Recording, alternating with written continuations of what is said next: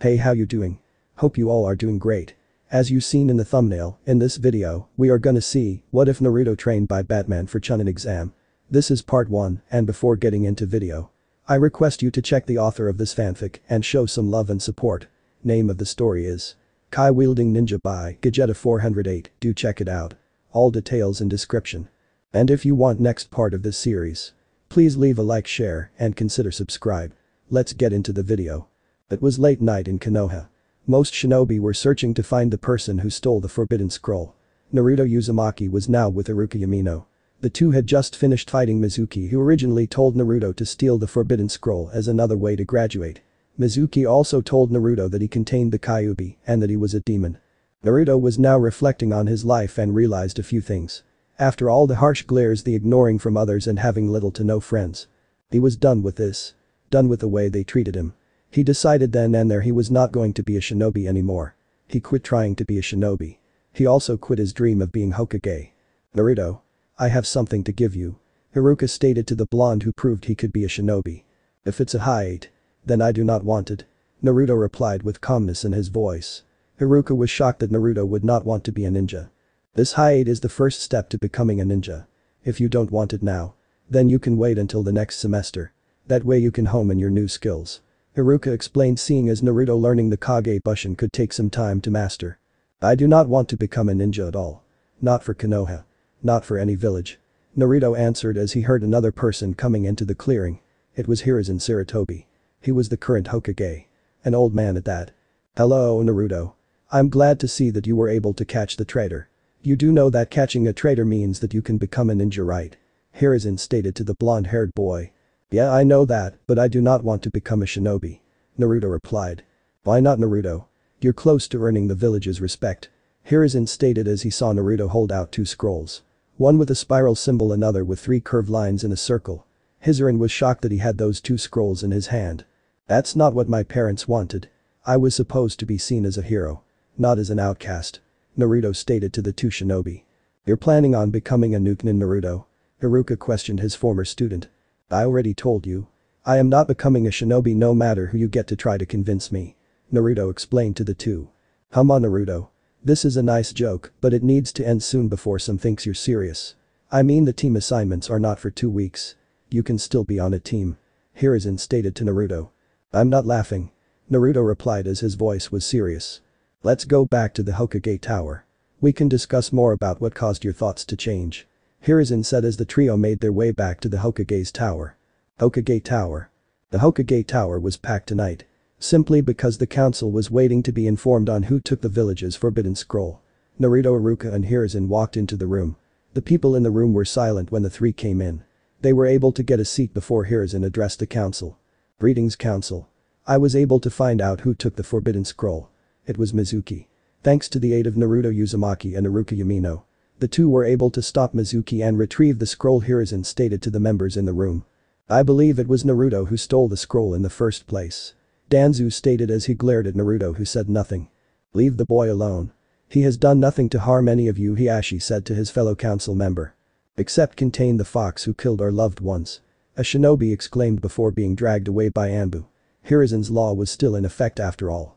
Well, you don't have to worry about me no more because I quit trying to be a shinobi, Naruto proclaimed as the council was in a standstill. So you're just going to quit because of a few civilians, Tsume asked as Naruto turned his attention to her. A few civilians? Are you kidding me, Tsume? You try being the boy with no friends. You try being the person who has to try to gain people's approval. You try going through life being glared at by people you don't even know. Besides, being a person without a Keki Genkai or skill is hard, Naruto stated to the council. What does having a Keki Genkai have to do with your current situation, Shikaku asked. Simple.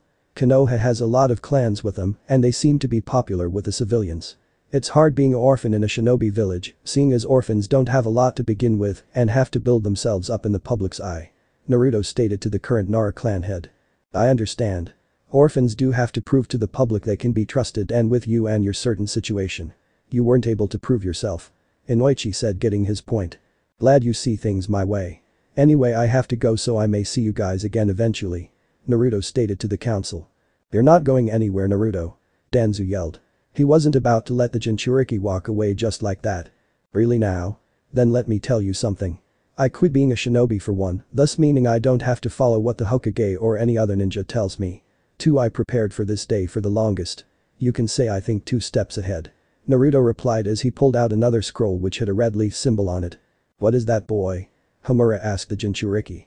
In the scroll it's a letter from the Fire Daimyo stating that I can leave Konoha without going through the council. Therefore I can leave, Naruto stated as the council was in an uproar. We can't have you leave, Naruto. What about your friends? Chaozu asked, seeing as Naruto was friends with a few people his age. I don't have that many, but I will leave them a letter. Naruto replied to the Akamichi. Are you sure there is nothing we can do to make sure you stay in Konoha? Hiruzen asked the blonde. Not really. I will find my purpose eventually, old man. Naruto answered. Then go, Naruto Namikaze. You are excused, Hiruzen said in a defeated voice as Naruto left the tower with a grin on his face. As the council was shocked yet again at his full name. Nice job. A voice in his head commented. Thanks, Kyuubi. Anyway, I'm glad I was able to prepare for this scenario. It was only a matter of time. Naruto thought. I didn't think you would quit being a shinobi though. I thought we were just going to leave Konoha. Kyuubi asked the blonde. Reading my parents' letter really sent me over the edge. It made me realize that ninjas have no honor among themselves. Naruto thought while remembering his mother's letter. Are you going to your parents' house? Kyuubi asked. I plan on sleeping there tonight. Naruto thought. He made his way to his parents' house, which was in the clan district of Konoha. He was able to find his parents' house. It was pretty big to say the least. It was about 2 stories overall. He walked past the gate and walked on the stone path towards the front door. He noticed that the door was locked. He remembered his parents say something about a blood seal. He pricked his finger and wiped the blood on the doorknob. The door opened and Naruto walked in. The inside of the house looked great. The walls had a nice blue and white color pattern. He walked around the house just to explore it for about 30 minutes. He went to his parents' room, which was upstairs. He noticed that their bedroom was painted a nice shade of green. He also noticed a crib in the room. It made him happy to know that his parents were ready for him. He walked to the closet in there and noticed that there was cloths in them. He tried a few on and learned they fit on him. He picked some of the cloths in the ceiling scroll. Hey, he might not be a shinobi, but there were a few skills that he could use. He then worked on the letters to his closest friends. It took him most of the night, but he finished them. All of the letters were sealed and addressed to the people he cared for. He finally went to sleep, hoping that tomorrow would be a better day. Next day. It was morning in Konoha. Naruto was ready to deal with what the village had in store for him. He got up and took a shower. After his shower he got dressed. He was now wearing a pair of black pants, a white muscle shirt, a black vest and a pair of black boots. After he got dressed he went to his parents' scroll vault. He took what was in there and sealed them in one huge scroll. What's in the huge scroll? Kyuubi questioned the blonde. 10 scrolls. 1 was ninjutsu scroll, a genjutsu scroll, 2 taijutsu scrolls, 1 kenjutsu scroll, a few injutsu scroll and 4 scrolls with money. Naruto thought. Are you going to destroy this place? Kyuubi asked her container. What? No. I am going to reactivate the security seals, thought. I don't want anyone stepping on my property. Naruto thought as he went into the living room. His father said that the security seal switch was behind a picture of a spiral. He found it and channeled chakra into it. The seal glowed red, which meant it was reactivated, and that if you were not Naruto, you were in deep trouble. Wouldn't the explosive seals harm you when you walk out? Kyuubi asked, not wanting their container to get hurt.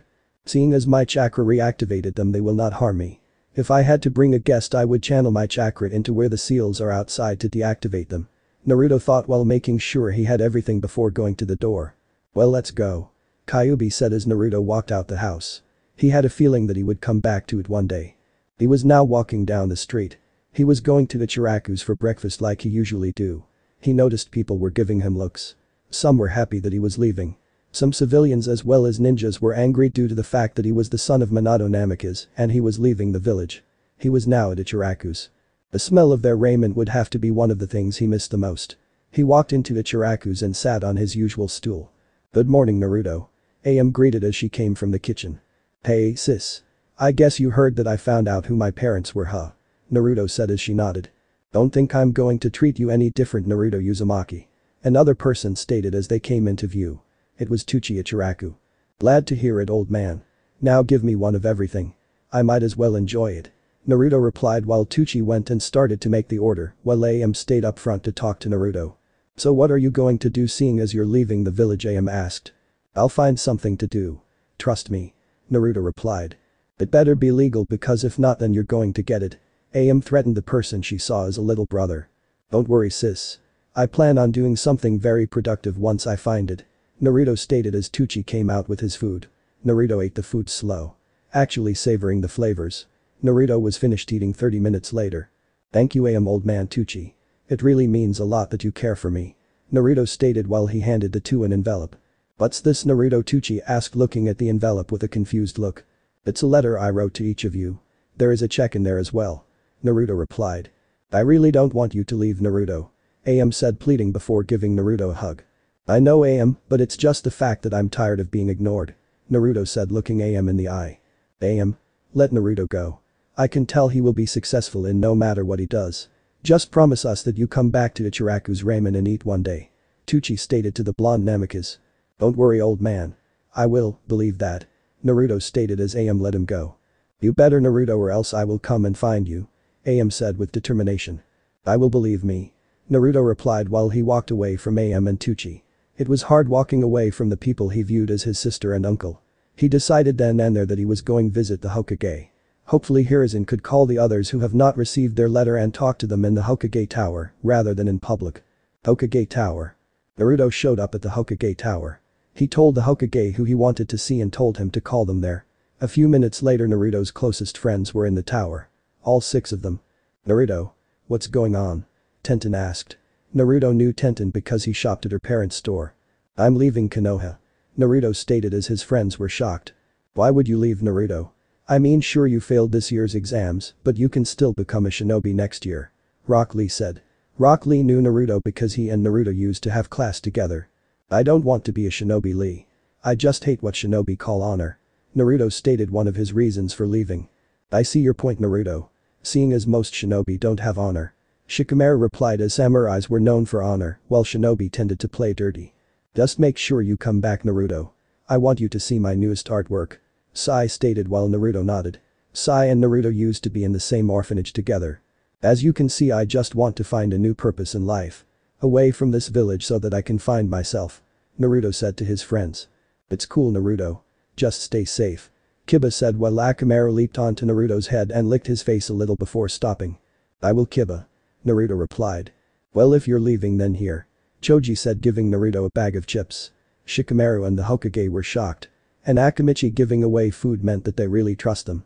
Thanks for the food Choji. Here guys I each wrote you a letter and left you guys something in there as well. I will try to stay in touch with you guys. Naruto stated handing them their letters. He still had a few left. Dear old timer. This is for a few of your Anbu ninjas who had my back since I could remember. Naruto said giving Hiruzen a few letters. Hiruzen noticed that they were addressed to their code names. You do know that dog retired right? Hiruzen asked as Naruto nodded. I know that. Have both dog and Anbu read it. It's 2 letters in 1 envelope.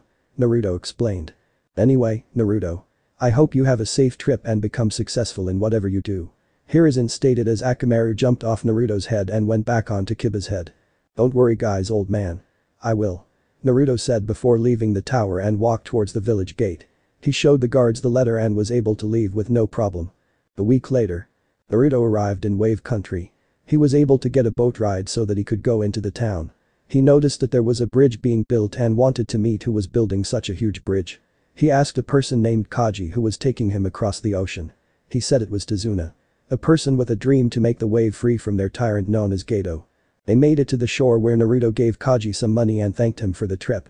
Kaji was happy that he was able to get paid and left. Naruto was walking around the entire town and noticed how sad the people were and wanted to change that. He wanted to see them happy again and see this town prosper once more. He continued walking until he ran into an old man. He looked at his clothing and took a guess that this was Tazuna. Are you Tazuna the bridge builder? Naruto asked the person. And what if I am? The person replied with a question of his own. I just wanted to talk to you. You look like him from what Kaji said. Naruto replied to the man. Well I am. Are you trying to work for me boy? Tazuna asked the young man. I could use the experience. When do you think I can start? Naruto asked a bridge builder. Any day you can make it. We stopped for the day. Tazuna answered. Can you give me about a month before I start? Naruto asked the old man. Of course you can. Just knowing that you want to help me means a lot. I suggest you find a place to sleep. It's late. Tazuna replied as he looked at his watch. I will see you in a month then and thanks for the advice Naruto said leaving the bridge builder. He was walking in a forest area in which he noticed a house. It looked more like a man or if anything else. He started his walk up the path. He noticed that there was a sign with letters WM on it. The sign looked like it belonged on a gate. He finally made it to the double doors. He opened them and noticed how huge the house was. This place was big on the inside and outside.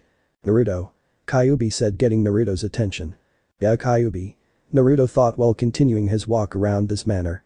He noticed that there was nothing wrong with the place besides the vines and flowers that seemed to be growing, but he could fix that problem. As a matter of fact, he could have this place up and running if you gave him a month or so. "I believe we should explore this place more. I have a feeling that there is more to this place than it leads on," Kyuubi stated. "Couldn't agree more, Kyuubi," Naruto thought, continuing his walk around. He was now staring at a working grandfather clock. He noticed that the time was wrong and went to go fix it. It was 10:47. He set the time. He heard the sound of gears moving. The grandfather clock moved to the side as if it was a door. "I take it this was what you were talking about, huh?" Naruto thought while looking down at the darkness. "Even I do not know what is down there. I suggest you proceed with caution," Kyuubi advised. "I will," Naruto thought, looking at the darkness. He noticed that there were stairs and decided to walk down them. Not knowing what was down there. Multiple steps later he heard a noise. He was ready for whatever it was. As it turned out, they were bats. They seemed to live down here due to the fact that it was nice and dark. Naruto noticed that he finally made it to the final step. Once there, the cave lit itself up. Naruto noticed that there was a huge US penny as well as a giant Joker card. "I take it this person had too much money," Kyuubi commented. The two had an agreement in which Naruto allowed Kyuubi to see, hear, taste, and smell what he experienced. "This place looks like a museum if anything else," Naruto thought while looking around and noticing the multiple suits gadgets which were in their own display case. He decided to take a seat in front of a huge screen. Once he sat down, the screen came to life. Naruto was interested with what was in front of him. That was until a person appeared on the screen. This person had spiky black hair and wore a pair of black pants and a black jacket. He wore a blue shirt under the jacket. "My name is Bruce Wayne. I was the owner of Wayne Industries. I was also the Batman. Now if you may not know who the Batman was, then let me inform you. The Batman was a symbol. He was a person who would protect the innocent and bring those to justice. That was me. A person who put on this uniform and fought crime. Now I may not know who you are, but I do trust that you must have some luck finding the Batcave. I want to train you into becoming the next Batman, because no matter where you are, the world will always need a Batman. I have uploaded multiple files on my Bat computer. There are multiple videos that show my fighting style, as well as how to repair mechanical items, as well as how to make a Batsuit. I have also uploaded my greatest enemies as well as my allies. Hopefully I have given you some hope as well as a brighter future," Bruce Wayne explained as the video stopped playing. "Wow. Seems you hit the jackpot with this one," Kyuubi commented.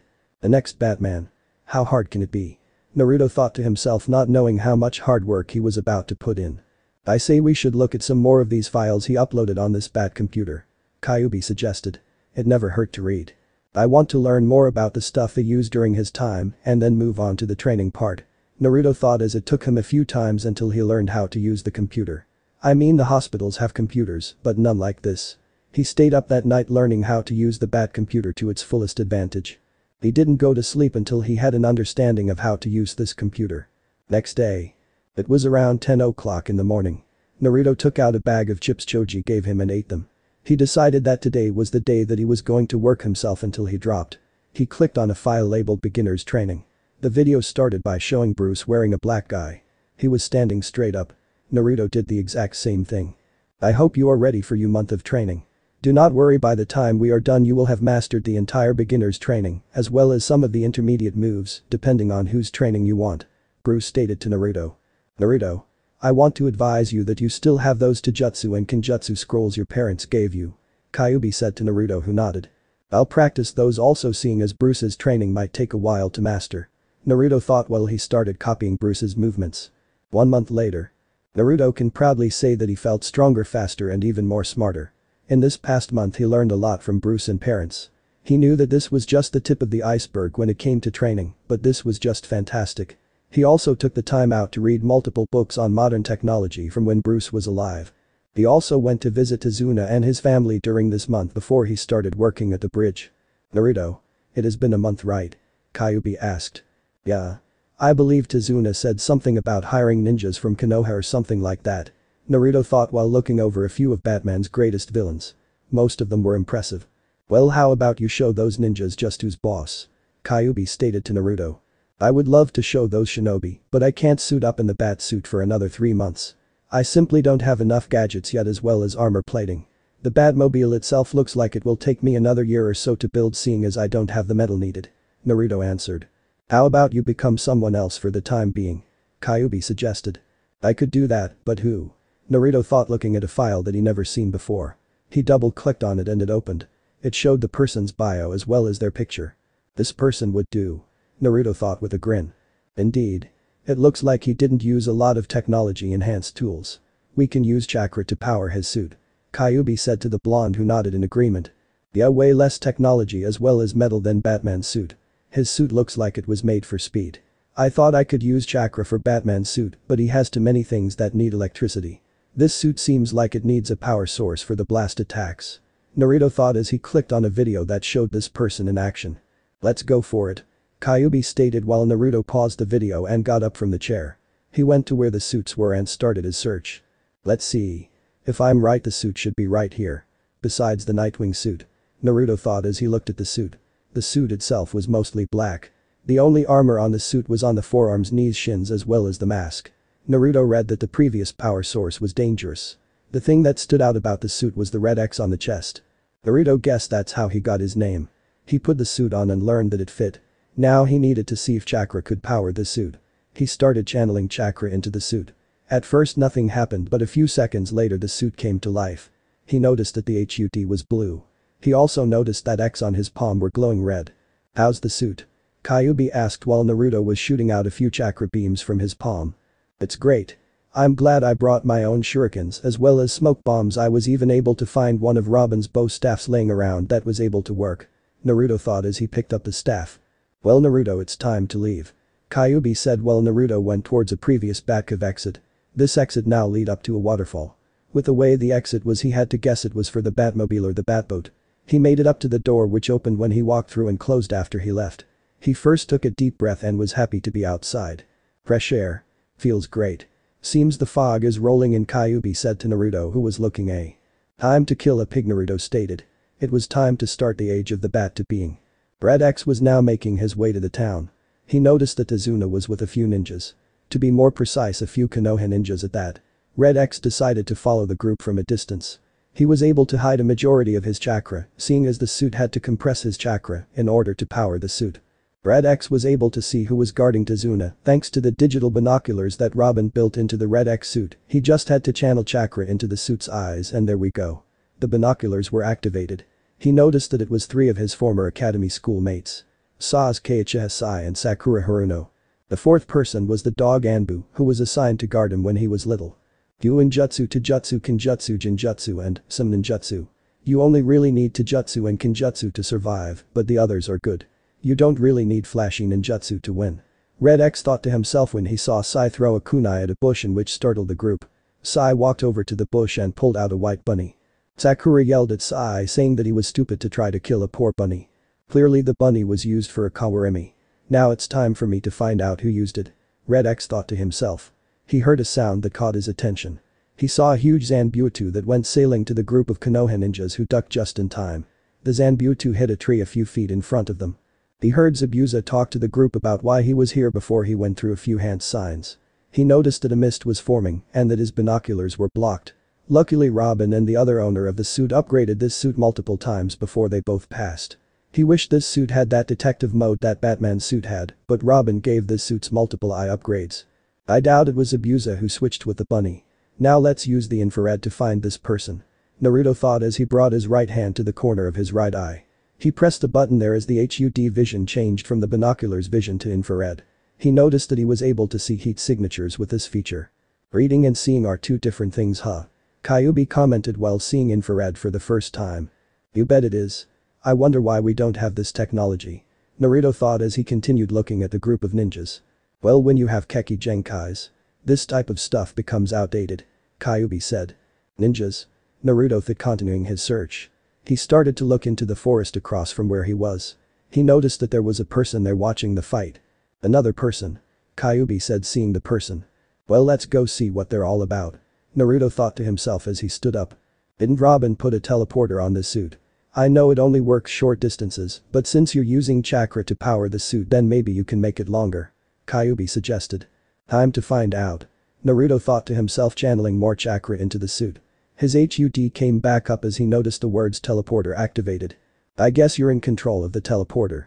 Kyuubi said while Naruto then disappeared in a blur and then he appeared a few feet behind this new person. I need to work on this when I get back home. Naruto thought as he too far from the person. Are you going to kill them? Kyuubi questioned the blonde. You know I don't kill unless I have to. Naruto thought while approaching the person. The person turned around and noticed that a masked person was right behind them. Who are you? The person questioned. He noticed that they were wearing a hunter's mask and dressed as a hunter ninja for the mist. Name's Red X. How about you? Red X asked, trying to continue this conversation. I am a hunter trying to capture my target. The person replied in a calm voice. Why are you a ninja? Red X asked again.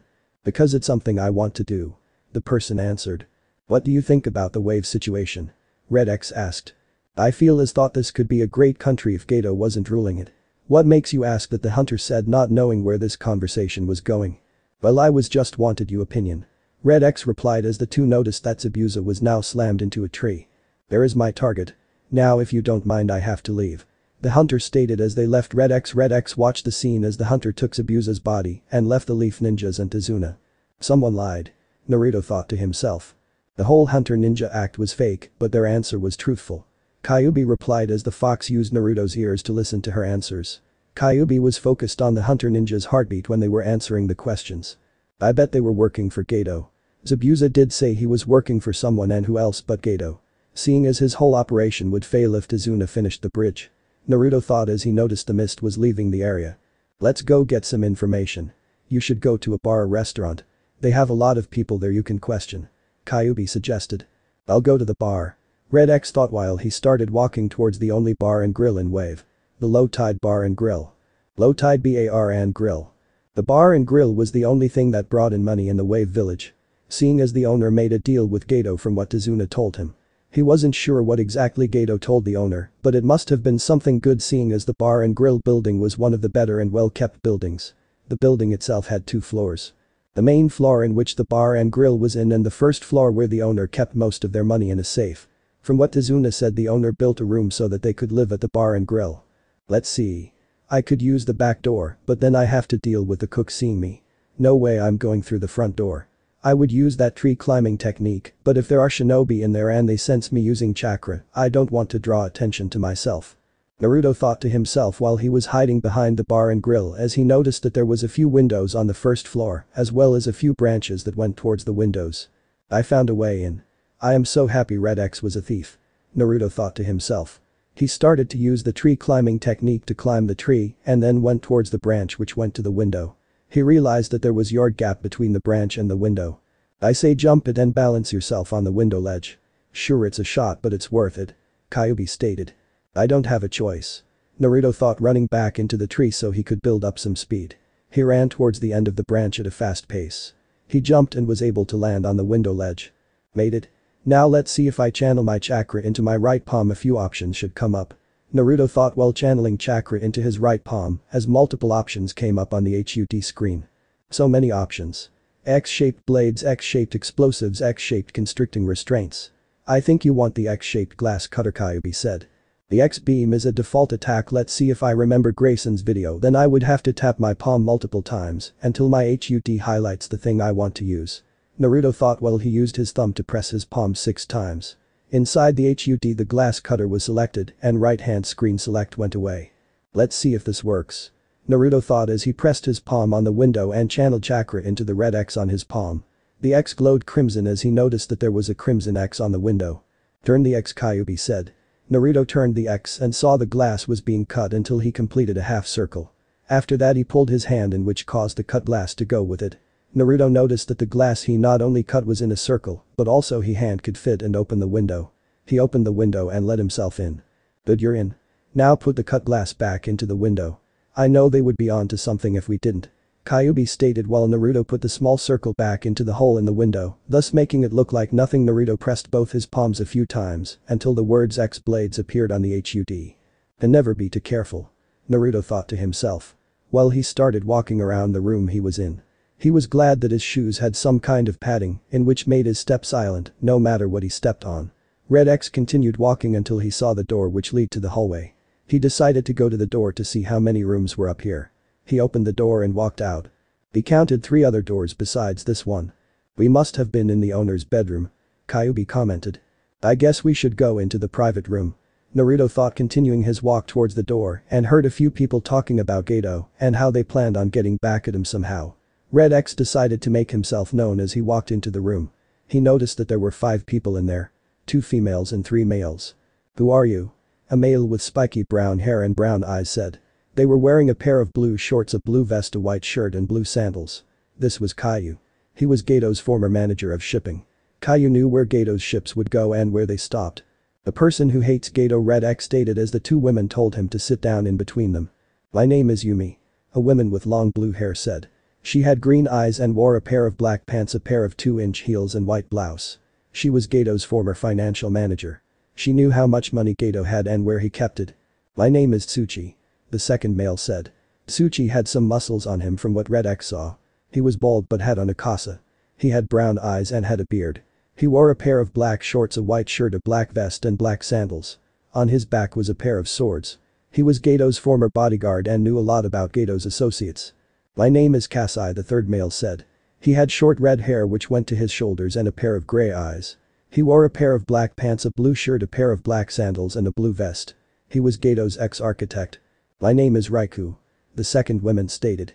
Raikou had short blonde hair which went to her shoulder and framed her face. She had a pair of blue eyes as well. She was wearing a pair of black pants, a yellow blouse, a black jacket and a pair of black sandals. She was Gato's ex-records keeper. Red X went on guard as he heard the door open. He turned around and noticed that it was a woman who came in. She had long white hair which went to her mid-back and had green eyes. She was wearing a pair of black pants, a white sleeveless shirt and wore a pair of black sandals. She was the owner of this bar and grill, as well as Gato's ex-advisor. Hey Tsukai. This guy says he wants to take down Gato. Tsuchi stated to the owner. Really now? Go on and sit between Yumi and Raikou. Tsukai said, seeing the empty seat between the two. You don't have to tell me twice. Red X replied while walking towards the chair. He noticed that all 3 women had some nice curves to them to boot. Stay focused, Naruto. Kyuubi stated to her container. Jealous Kyuubi. Naruto thought as he sat down between the 2 women. Be jealous of them. You're very funny kid, but I know my body is better. Kyuubi replied, boasting about her figure. I haven't seen you in your human form. Anyway, I have to pay attention right now, so I'll talk to you later. Naruto thought before focusing on the conversation at hand. So why do you want to take out Gato? Tsukai questioned the masked person. Simple. I believe Wave is being held back by him and I want it to change. Red X replied. That is true, we never had someone besides Kazai who stood up to Gato. Caillou said, pointing out as Kazai died when trying to stand up to Gato. Well, I know I can get rid of him. I just need to know where his base is in Wave and I can go from there. Red X stated to the people in the room. I hope you know that bitter ex-employees do have a lot of information. Yumi replied, the masked person who nodded. You all worked for Gato before? Red X asked as they each stated what their job was for Gato before he fired them. I take it you guys were proficient while you worked for him? Red X asked the group. We've worked for him since he started. We were all 18 at the time and decided that the shipping paid good money. We all were able to get jobs that we loved to do. Tsuchi said. Starting the conversation. We were the best people he had. Not to boast or noting, but even some of Gato's associates wanted to hire us because we were that good. Raikou responded. But that was 9 years ago. Now look at us. We were discarded by that short-pint pig. Kasai said the last part in a snarl. What if you had the opportunity to do what you loved every day? Red X asked the group again. I would be very happy. Tsukai said as she liked what she was doing before Gato fired us. Well, I do know a friend of mine who is trying to open his own business. He says that he wants to start the main company in Wave and have multiple branch companies across the entire elemental nations. Now the head of this whole operation is 13 years old, but he knows his stuff when it comes to doing business. Red X explained while he looked at everyone taking in this information. You did say if being a ninja didn't work out, you would have been one fine businessman. Kyuubi commented. I thank AM and Tucci for that one. They even said they were going to let me run the shop with them if I were to become a civilian. I would just go on the supply runs. Naruto thought, remembering his time with AM and Tucci. I want to meet this kid in person and test his knowledge by giving him a written test to see if he really knows his stuff. Caillou stated to Red X. I take it this test will be hard. Red X asked. Of course it will be. Us 6 will each have written a section of the test, and if this guy aces the test, then we will give this company a shot. Yumi explained. Just as long as he does not do anything illegal like sell drugs or keep slaves. Tsuchi said as he hated when Gato did that. My friend hates me who rape women as well as keep them as slaves. He believes that women should be treated equal no matter what. Red X replied as he was speaking from the heart. Sounds great. Now what is your name seeing as you know ours Mask-san? Raikou asked. You can call me Red X, I just want you to know that there will be more masked people like me working with you guys in order to make it better tomorrow. Red X stated to the adults who nodded. Will you hire more civilians as well? Kasai asked. Of course. This will be a business for civilians. Red X answered. What about shinobi? Both Tsuchi and Sukai asked in unison as Red X glared at the two. I take it you two were ex-ninjas? Red X asked as the two nodded in agreement. We both worked for the Mist Village before the Keki Genkai massacre. I hope that us being ex-shinobi doesn't change anything. Sukai replied. It won't. My friend only hates the shinobi lifestyle, seeing as there is no honor among them. He doesn't hate those who are shinobi. I do warn you he does dislike a few people in Konoha. From what he told me is that he was treated by being ignored by the majority of the village. Red X explained. So when can we meet your employer? Caillou asked. He should be here tomorrow afternoon after Gato is handed over to the village by yours truly. Red X proclaimed to the other 6 nodded. So how do you plan on getting into Gato's hideout? Sukai asked. I planned on asking you guys to assist me into getting into Gato's hideout. Seeing as Kasai built it himself. Red X replied. I do have the plans for it. Kasai stated as he pulled out a scroll labeled Gato's hideout and handed it to Red X. This is all I need. Red X replied while looking over it before rolling it back up. Please bring Gato down. Yumi pleaded to Red X who nodded. Don't worry I will Red X replied with determination in his voice. Red X then pressed the X on his belt and vanished. I believe the kid will get the job done. Did you hear that determination in his voice? Tsuchi stated to his friends who nodded in agreement. Glad you sent him up Sukai. Raikou said to her friend who now had a look of confusion on her face. I didn't see him come in. I thought he came in with you guys. Sukai replied back. Red X is a powerful person Caillou said as the group of 6 went back to talking about what life would be like without Gato. With Red X. After he teleported out of the room. He ended up on the roof of the bar and grill. He now was going to Batcave entrance he remade. He walked towards the waterfall and walked through it. Under a rock there was a keypad. He entered the code and the wall opened. He walked into the Batcave and went towards the computer in which he took off his mask. Glad gathering information was a success. Kyuubi said to Naruto. It was but I still need to get used to using more of the gadgets on this suit. The teleporter worked but I overjumped what I was aiming for. I bet on one of these videos show how Grayson manipulated his power source. Naruto thought as he started to pull up Red X file on the computer. He clicked on a file named Xenothium. He started to read the file and noticed that Grayson felt that the Xenothium could be manipulated and can do what the user wanted it to do. The same goes with your chakra. I believe that you only need to practice with the suit until you're comfortable wearing it. Kyuubi said to Naruto who nodded. Couldn't agree more Kyuubi. Naruto thought while he put the Red X mask back on and started training and using the suit. Naruto decided that he will infiltrate Gato's base at midnight, which gave him 9 hours to train with the suit as well as upload Kasai's blueprints onto his suit. It was now approaching 8 o'clock and Naruto decided to go visit Tazuna in his Red X suit. Are you sure you want to visit Tazuna in this attire? Kyuubi asked as he did have Konoha Shinobi over. Yeah. Besides I have a good backstory so I'm covered. Naruto thought while walking out of the cave. He was now out of the cave and now made his way towards Tazuna's house. Tazuna's house. Red X arrived at Tazuna's house.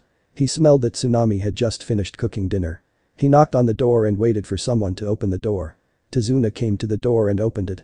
Red X walked in as he ducked 2 kunais that came towards him. He felt 2 people try to come at him from each side. Red X countered by using his X blades and had them aimed at both their necks. The 2 genin were shocked at the blades that Red X had on his gloves. Is this how you welcome everyone? Red X asked joking with the group. Who are you? Tazuna asked the masked man. Hoping it wasn't one of Gato's hired hands to take him out. I work for Naruto Uzumaki. Red X said introducing himself to the group who was shocked at that fact he worked for Naruto. Why would you work for Naruto? Naruto quite being a ninja. Sakura asked the masked person. I know he quite being a ninja and I don't blame him for that. As for why I work for him is because of the fact that we had similar goals. Red X stated to the group. And what might that be? Kakashi asked as he was sitting at the table with his crutches propped on the table. We want to free the Wave Village. Red X answered the masked ninja. Hey, what is your name? I need you to pass a message on to Naruto. Tazuna asked. If it's about him working at the bridge, he said he'll come tomorrow afternoon. Red X replied. That's good to know then. Tazuna said as he was glad to have another worker start tomorrow. Why would a loser like Naruto work on a bridge? I mean, from what I hear is that he is the son of the Yondaime. So why would a person from a clan full of ninjas work as though he is a civilian? Sasuke said, dissing Naruto. Unlike you, Naruto knows what it means to work at something until it's perfected, unlike someone's clan. Red X said, making fun of the Uchiha Sharingan. And who do you think you are? Sasuke asked as he felt the two red blades on his neck start to press on his skin. The person with your life in his hand, seeing as you and your friend in the black has their necks on my blades. Red X replied to the Uchiha. No need for unnecessary violence now. Kakashi stated, trying to calm down the situation. Would you like something to eat? Tsunami asked Red X, who nodded. Sure, but I need to take it back to my place. Not that I don't like you, Tazuna or Inari. It's just that I don't have time to sit and eat. Red X said, giving his reason for not sticking around. How do you know their names? Sai asked a masked person who still had his blade to his neck. Naruto told me about them. How else would I know where they live? Red X answered while he recalled his X-blades as Tsunami gave him a bag in which his meal was in. Red X noticed a black rat on the floor and decided that it was time for him to leave. He pressed the X on his utility belt. Well kids, I have to go, kids. Remember, X marks the spot. Red X said, using the teleporter to get him out of the house. Red X appeared a few feet near the waterfall, seeing as Tazuna's house was close to his manor. Lost that ink, rat Sai made in no time. Time to go eat and get Gato. Naruto thought while he went through the waterfall entrance and sat at the computer and ate his meal. After he finished, he decided to add a few smoke bombs as well as flash bombs to his utility belt. He made both the smoke and flash bombs a few days ago. He also grabbed a few of his homemade sleeping bombs just in case things were looking bad. It was now 11:55 and Naruto decided to read over one last part about the suit which he knew would come in handy. I say we use it as a last resort. There's no telling how much power that feature drains. Besides, you're already great at stealth, no need to become a ghost. Kyuubi said after reading the feature. The invisibility feature is amazing, but I want to use my X-beams soon. Naruto thought, going over the suit one last time. Well, it's time. Kyuubi said while the clock in Naruto's HUD read midnight. Naruto went out to the waterfall exit and used the voice commands for his suit to bring up Kasai's blueprints. Naruto started to make his way to the Gato's base. Gato's hideout. The place was huge. He thought that it wasn't that big, but it was like a jail. The house itself was surrounded by trees in which there were multiple lookout houses that were on top of the trees. He also noticed that there was a huge gate that surrounded the house. He also saw that the house led to the ocean. He guessed that's where the shipping parts came in. Overall, this was going to be fun. Kasai's plans were on point. Gato's watchtowers are set up in a pentagon shape with me facing the one that is in the middle. Naruto thought to himself while observing the different towers. Take out the one in the middle and I guess we can work from there. Kyuubi suggested. Time to go to work. Naruto thought while he started running up the tree. Naruto stopped running when he was at the ledge of their tree. HOUSE to describe Gato's treehouses, they are like the security towers from Batman Arkham Asylum. The only difference is that the treehouses are covered by the leaves. Naruto saw that there were two guards sitting in the treehouse facing the tower. Gato was smart. He built the treehouses and have them covered by the tree's leaves, giving them a natural look. Also, the inside of the trees are hollow so that the guards can climb the built-in ladder inside them. Naruto thought. These guards are stupid. They left their lights on. Kyuubi commented, seeing the light through Naruto's eyes. Time to take them out. Naruto thought as he climbed the ledge that was in the tree. He still had the art of surprise on his side. He grabbed one of his sleeping pellets and threw it into the room. The two guards felt drowsiness overcome them before falling asleep. Do down. Kyuubi said. Naruto grabbed the two bodies and put them a few yards away from the tower. He tied them up just in case they tried to escape. Naruto then went back to the treehouse and was now searching the treehouse for anything useful. He saw a sheet of paper that he knew was going to help him. Guard schedules for the inside of the house. Oh yes, this will do. Red X said to himself while he read the schedules. He noticed that they switched post every 30 minutes. He also noticed that the guards had to stand outside two rooms. One was Gato's while the other he guessed must have been Zabuza's room.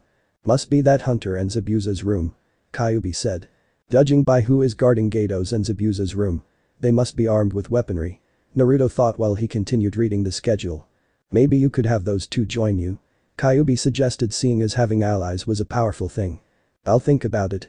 Naruto thought while he started planting explosive X in the tower. The explosives were on a timer. Got those set. Time for the next tower. Naruto thought as he repeated his process for the next 4 tower. He now had all 10 guards tied up and gagged in a tree, which was yards away from the explosion that would occur later on. The explosives are set. Good thing this tower is close to Gato's gate. Naruto thought while he jumped from the watchtower to the gate. He landed with no problem. Naruto dropped from the gate and now was in Gato's maze garden. Things can never be easy. If only Kasai's plan included how to navigate through the maze. Naruto thought while he started his walk through the maze until he saw a light that was a few feet away. Guards patrol the maze too. One of them must have a map. Naruto thought as he jumped on top of a maze wall and walked towards the light. He stopped when he saw that it was one of Gato's men with a flashlight. Naruto saw the person walk back the way he came. Naruto crouched and went towards the person. A few seconds later the person was knocked out and laying on the ground. Naruto searched his pockets and found a map of the maze. Seems like Gato has people guarding the maze for some odd reason. From this guy's notes on the map Gato has something coming in this morning. Too bad he won't receive it. Naruto thought while he used Kasai's notes to find a basement door. He was able to get to it no problem. It turned out the door was unlocked which made it easy for Naruto to go through. Basement. Gato's basement was big. Naruto noticed multiple crates as well as cages inside his basement. He walked to one of the cages and saw that there were people in them. Wake up. Red X stated as he saw a few people stir. Another person working for Gato. A female said with disgust from inside the cage. My name is Red X and there is no way in hell I would work for Gato. I guess you can call me a hero of some sorts. Anyway watch out. Red X explained while using his X blades to cut the locks on the cage doors as they were now opened. Naruto noticed that all of them were females between the ages of 13 and 30. Alright now I want you guys to go through this door which will lead you outside. Take this map to get through the garden maze. From there on go through the gate door and after you pass that you should be able to get into the town. Red X explained handing a map to a female who was in their early 30s. Thank you Red X I just don't know what to say. Another female said as she was lost for words. You guys can go and leave Gato to me, Red X said while the group of females were now leaving the basement, thus leaving Naruto and a bunch of crates. Let's see what's in the crates. Kyuubi suggested while Naruto found a crowbar and used it to open the crate. Swords. Red X said as he opened more of the crates as he saw that there was more weapons. I guess Gato was preparing to kill everyone with this arsenal. Kyuubi said guessing what Gato's plan was. The baddie won't get that chance. Naruto thought as he started to make his move upstairs. He was at the door which led to the dining room. He pressed his ear against the door so that he could hear if anyone was coming. He heard no noise so he made his move. He opened and closed the door quick and started to make his way to the stairs. If his guard schedule was right then no one guarded the stairs. He heard a few footsteps and knew that the guards must have switched spots. He knew he had to find a place to hide. He ran up the wall until he was able to hang from the ceiling. Due to his foot hitting a painting the guards ran towards the spot where he once was. The two looked around for a few minutes until they came to the conclusion that no one was there. The guards left to go to their post. Naruto decided to stay on the ceiling and walk towards the stairs. Once there he dropped from the ceiling and started to walk up the stairs. Once he was at the top of the stairs he looked down the halls before he started to walk. Okay Gato's room is located on the western side of this base. Time to hit him hard. Naruto thought as he was now on the west side of the base. Judging by his map Gato's room was at the end of the hall. He saw the two guards and knew he had to take them out. The two guards noticed him and thought he worked with Zabuza. I take it you work for that Zabuza guy right? One guard asked as Naruto could smell the sake coming off of him and his partner. I just might. Why? Red X replied to the two drunks. Because the boss says he is going to kill Zabuza and his masked pal. The second guard stated. Oh really now? Red X said to the guards as he was now interested in the current conversation. Yeah, Gato always kills any ninjas who work for him. The first guard said seeing as Gato did it in order to not pay them. So where is Zabuza? Red X asked the two. I think he lives in a tree base or something like that. The second guard replied not really sure where Zabuza was. So what's in the other guarded room? Red X asked seeing as it wasn't Zabuza and his friend. Oh that room. He keeps all of his money in there and has his top guards are posted there the first guard said using air quotes around top guards. I take it these guards are pushovers. Red X asked the two who nodded. Of course they are. They're all muscle and no brains. Now us we always in charge of guarding Gato the second guard stated with some pride. I have to thank you for the information. Red X stated as his hand started to glow red. Nice color. The first guard commented. Go to sleep. Red X said as used the electricity from his hands to stun the two. Time to meet the boss. Naruto thought walking into the room. He saw that there was another door inside the room. He guessed it was a closet door, but that was not the point. He saw his target who was now sleeping. Wake up call. Red X stated as he hit Gato in the face. The man was awake due to the amount of pain he felt on his face. What are you doing here? Guards. Gato yelled as he was scared of this masked person. They're on vacation right now, but I'll be glad to hold their calls. Red X replied to the businessman. What do you want from me? If it's money, I have a lot behind that door. Gato answered as he pointed to the door. I don't want your money, Gato. I want justice for the Wave Village. Red X stated while Gato started to laughing. Justice? What, are you a hero of some sorts? Let's face it, you guys are extinct from this world and replaced by shinobi. Gato responded to the masked man. You can call this a comeback then. Red X replied as he noticed that there was some rope and went to grab it. What are you going to do with that? Gato questioned while he was backed up into a wall. Tying up some loose ends. Red X answered as he tied Gato up. My men are on their way now as we speak. When I backed into the wall, I set off an alarm. Gato explained while the door that was inside his room opened. As two huge and muscular men entered the room. They both were wearing black pants, black muscle shirt, black sandals and black gloves. They each had tan skin, brown eyes and no hair. They were the Sekitan twins. The twins reminded Naruto of Punch and Judy. Joker's hired hand. Oh joy. Red X said with sarcasm dripping from his mouth. Kill him. Gato shouted as he was grabbed by Red X. Don't move or else he dies. Red X threatened as he had one of his X blades at Gato's throat. We're supposed to move. That's what the boss wants us to do. One of the twins known as Kuro said. See, if we don't follow what the boss wants, then we don't get paid. The second twin known as Aoi said as he started to walk towards Gato. Aoi, Kuro. Don't do anything. Just do as he says. Gato replied to the two twins. So are you our boss now? Aoi asked the masked person who nodded. Yes, I am. Now I want you two to go in the other room and bag the money. After that, meet me at the docks. Red X stated as the two stood there as if they didn't hear him. The green paper, you two. Gato yelled with frustration as they went to bagging the money. Red X carried Gato towards the docks. Docks. Naruto was able to get to the docks no problem. Gato's guards at first questioned the two, but Naruto was able to make up an excuse to tell them. There was a medium-sized boat at the docks as well. The Sekitan twins were making their way to the docks. Here's all the money, boss. Aoi stated as he and his brother were carrying 4 huge bags each. Load them on the boat for me. Red X replied while the brothers did just that as the boat was now filled. Now you two are going to check out an explosion which should happen in a few seconds. Red X stated as Naruto's explosives were set to go off in 90 seconds. No, they are not. You two work for me again. Now get him. Gato shouted as the two twins were about to attack Naruto. Naruto threw Gato onto the boat. Well, he was able to dodge a punch by Aoi just in time. I really don't have time for this, Red X said while his palm set on his explosions. He did a front flip over the two and hit them on their head as a Red X was on the back of their heads. As the timer was on 40 seconds. Time to move before the fireworks go off. Red X thought while he started running from the two twins who were chasing him. He knew if they were to catch him then he would be dead. Time's up, Red X stated as the explosions went off as the watchtowers each exploded. Aoi and Kuro's head exploded as well. Naruto felt sick that he had just made his first kill. Which was 2 people at the same time. You can weep later.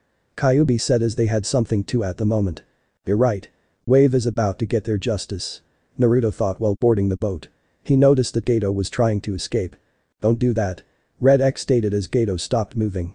What are you going to do to me? Gato asked the masked person. Like I said. Justice. Red X answered as he started the boat and drove the boat towards Tazuna's bridge. Halfway there. Naruto thought while they were able to make it to the bridge no problem. He parked the boat under the bridge. Why are we here? Gato whined to the masked person. I can't take your voice anymore. Naruto stated as he hit a pressure point on Gato as it forced him to sleep. Now we wait. Red X said while he decided to get some type of sleep himself. Wave Country, Tazuna's bridge. It was morning at the Wave Village. The entire Wave population was now on the bridge, including Tazuna, his family and the Konoha ninjas as well. They heard from multiple people that a masked person was able to capture Gato. Red X said he was going to have Gato here. Kasai said as he held Red X to his word. You believed that fool? Sasuke stated to the group. Well, Sasuke, I keep my word. Red X replied as he teleported on the bridge with Gato wrapped up. The people of Wave cheered as they saw the cause of their pain tied up. The cheering caused Gato to stir from his sleep. What are all you people doing here? Gato asked a group of people. They're here to get their justice for your crimes against Wave. Red X replied. I committed no crimes against this village. I saved them from themselves. They wouldn't know what to do with the power to have one of the most powerful shipping industries. They would lose themselves to the money. Gato reasoned with the people in front of him. Many of them looked at him in disgust. Well, that happened to you. I believe it won't happen to them.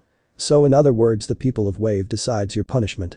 Red X explained while the townspeople took Gato's body and went to give him a punishment. Thank you, Red X. For everything. Tazuna said to the hero of Wave. No problem at all. Just make sure you do two things. 1. Thank Naruto for having me come out here. 2. Finish this bridge and give Wave a new start. Red X said while using his teleporter to disappear 2 miles from the bridge. Waterfall entrance. Naruto was able to make it to the waterfall entrance. He pressed a button and walked into his Batcave and went to the bed he had made in there. That's some sleep. You had a long night. Kyuubi said while Naruto took off the Red X suit and went to get some rest. Wave Country noon. Naruto was glad to catch up on some sleep and now was wearing a pair of black pants, a blue button shirt, a black jacket and a pair of black shoes. This is what Bruce said he used to wear to a meeting. He liked these suits way better than the kimonos he used to wear. Naruto was now in the village and was going to meet Tazuna at the bridge. Tazuna spotted him coming and went to meet him. Naruto, my boy. I just want to thank you for everything you've done. Tazuna stated to the blonde, who shrugged it off. No problem, Tazuna. I try to help when I can. Naruto replied. Red X said he worked for you, so I have to thank you. Tazuna said as Kasai approached Naruto. Red X works for you, right? Kasai asked the blonde, who nodded. I take it you're Kasai. Red X told me about him meeting you guys. Naruto replied. That's good to hear. Kasai said. So I'm supposed to take a test or something? Naruto asked Kasai, who shook his head. Not at all. Tsuchi said while Yumi, Tsukai, Raikou and Kaiju approached Naruto. We are ready to work for you. Yumi stated to the blonde. Where were you guys when I needed help on the bridge? Tazuna asked a group of people. They are here now, Tazuna, and that's what matters. Now Tazuna, I know you have a supplier who gives you metal for the bridge. I need to talk to him or her and at least get in contact with them, Naruto stated to the bridge builder. What are you planning on building? Tazuna asked. My own industries. I was thinking Spiral Industries. Naruto said while he heard someone laugh. Spiral, really? Sakura said as he saw Team 7 on the bridge. He noticed that Kakashi was on crutches due to his fight with Zabuza. I thought you went home already. Naruto replied to the ninjas. We have to wait until the bridge is built. Kakashi answered as he was on crutches. In other words, you're waiting until you're healed. Naruto replied as Kakashi nodded. I'll have the person contact you. Tazuna said while the hunter ninja appeared on the bridge. If it isn't Zabuza's partner. Sakura shouted as she pointed to the hunter ninja. It took you that long to figure out I worked with Zabuza. Why are you guys shinobi again? The hunter ninja said to the group. You should leave the bridge now before I beat you to the ground. Sasuke threatened the ninja. Sasuke is so cool. Sakura thought to herself as she heard a moan of disgust. When will you get over this phase? Sasuke isn't that great. A voice in Sakura's head said. Shows what you know. Sakura though while going back to daydreaming about her and Sasuke. I hope that someone will get me out of here. Maybe that Red X guy can. Inner Sakura thought. Not with your Jonin sensei hopping on one leg at the moment. The only person who is a threat is the one wearing all black. The hunter ninja said while pointing to Sai. Sakura was shocked that this hunter ninja claimed Sai was a threat when Sasuke was the last to check. Sakura took it upon herself to explain why the hunter ninja was wrong. Sai only does dumb drawings techniques. While Sasuke's knowledge of fire style jutsus are amazing. Sakura said, bragging about Sasuke. I hope I am able to transfer teams soon. I mean, what kind of ninja gives away their teammates' techniques? Maybe I should take the Danzo guy up on his offer. Then again, I think Danzo may only use me. I hope that I am able to talk to Naruto before we leave. Sai thought to himself, hoping to see his friend again. She just gave away some of their techniques. I can't believe she is a Kunoichi, both Haku, Kakashi and Naruto thought. Anyway, I am not here to kill Tazuna. I am here to talk to Naruto. Haku stated. Me? Naruto pointed at himself while the hunter ninja's eyebrow twitched in annoyance. Yes, you. Zabuza-sama wants to talk to you, Haku stated. Why would you want to talk to a guy who quit being a ninja? If anything, you should come to the Leaf Village. Sakura hollered. Both Haku and Naruto winced at that. Sorry, but I wasn't talking to a one-up Kanachi, Haku replied coldly to Sakura. Sakura saw red as her face exploded into embarrassment and anger. She was about to respond when Kakashi, her sensei, cut her off. Please Sakura, do not get into things that don't concern you nor our village. Sakura was stunned that her sensei was backing up the hunter ninja. Alright, I'll meet with Zabuza then, Naruto said. I'm getting too distracted here. Well, if you would follow me then we can be on our way. Haku turned around so Naruto could follow her. I'll meet with everyone later, Naruto said as he followed Haku. Zabuza's hideout. Naruto and Haku talked to one another while they were walking. They both were able to get to know one another better as they continued to walk. Their walk came to an end when they reached a huge tree. "We're here," Haku stated as Naruto looked at the tree. "So you guys live in a tree," Naruto deadpanned. "The life of a missing nin," Haku stated sadly as she pumped chakra into the tree. The tree opened up to reveal some stair. "Follow me please Naruto," the two walked up the stairs. They reached the top of the tree where Naruto saw how big the inside was. "You guys have 4 rooms," Naruto commented as he looked at the doors. "One for everyone." Naruto turned to meet the sound of the voice and was greeted with the sight of Zabuza and the demon brothers, Gaozu and Maizu. "We have to make sure everyone has a space. Even if it's not a lot," Gaozu replied as Naruto remembered the bingo book page about the demon brothers. "So how many people live here?" Naruto asked the group. "Just us 4, Maizu replied. "I noticed. But why am I here?" Naruto asked. "Because you agreed you'll meet them. Idiot. There was a rumor going around that someone was able to get into Wayne Manor and fixed it. We wanted to know if it was you." Zabuza crossed his arms over his chest and gave Naruto a big toothy grin. "Would it really matter if I lived there?" Naruto asked to the ninja. "Actually it does. Simply because we would want to work for you," Haku commented. "Why would you want to work for me?" Naruto asked once more. "Due to the fact that Bruce Wayne was able to work with Batman," Gaozu replied. "You want to work with Batman?" Naruto questioned confused. "Of course. Batman was a symbol for hope during times before the Shinobi Wars. I want to bring that hope back to Kiri. That's why I want to talk to you," Zabuza said with a little edge in his voice. "What to do in this situation? I mean I do need a team and these guys would be perfect. At the same time I need to know if I can trust them if I reveal my identity. I say let them join." "You did say you would think about it," Kikbi answered for him. "I guess I can make it so they can access the manor, but not the Batcave." "That sounds good, but we need them to suit up. I mean if people see that you work with missing nins. Then business will be bad. Having them suit up would be great. That means I'll have more field operatives and people won't know who they are." Naruto came to a decision right there. He grinned to himself in that thought. "Alright, I'll have you guys work for me. I was the one to access Wayne Manor. I have jobs for you, but I need to know what you guys are great at," Naruto said in a cool tone of voice. "Well, I'm good with Kinjutsu and interrogation. Haku has a Himten Keki Genkai but is also good at hunting, stealth, and weaponry. Gaozu has an affinity for fire. And Maizu seems to be great in taking orders and seeing that they are done," Zabuza replied with a faraway look. Trying to see if he missed anything. "Haku, what is your gender? The cloths you wearing hide your figure," Naruto asked. "I am a female Naruto. I meant to tell you earlier when we were talking," Haku replied. "That's good. Now please, go to Wayne Manor in about an hour and I'll have Red X meet you there. He will show you your jobs," Naruto replied as he left Zabuza's hideout. "We're doing good so far. If Naruto was able to access the Batcave like the rumors state, we may be able to get suits like the Batman," Zabuza stated with a grin. "What kind of suits, boss?" Gaozu asked.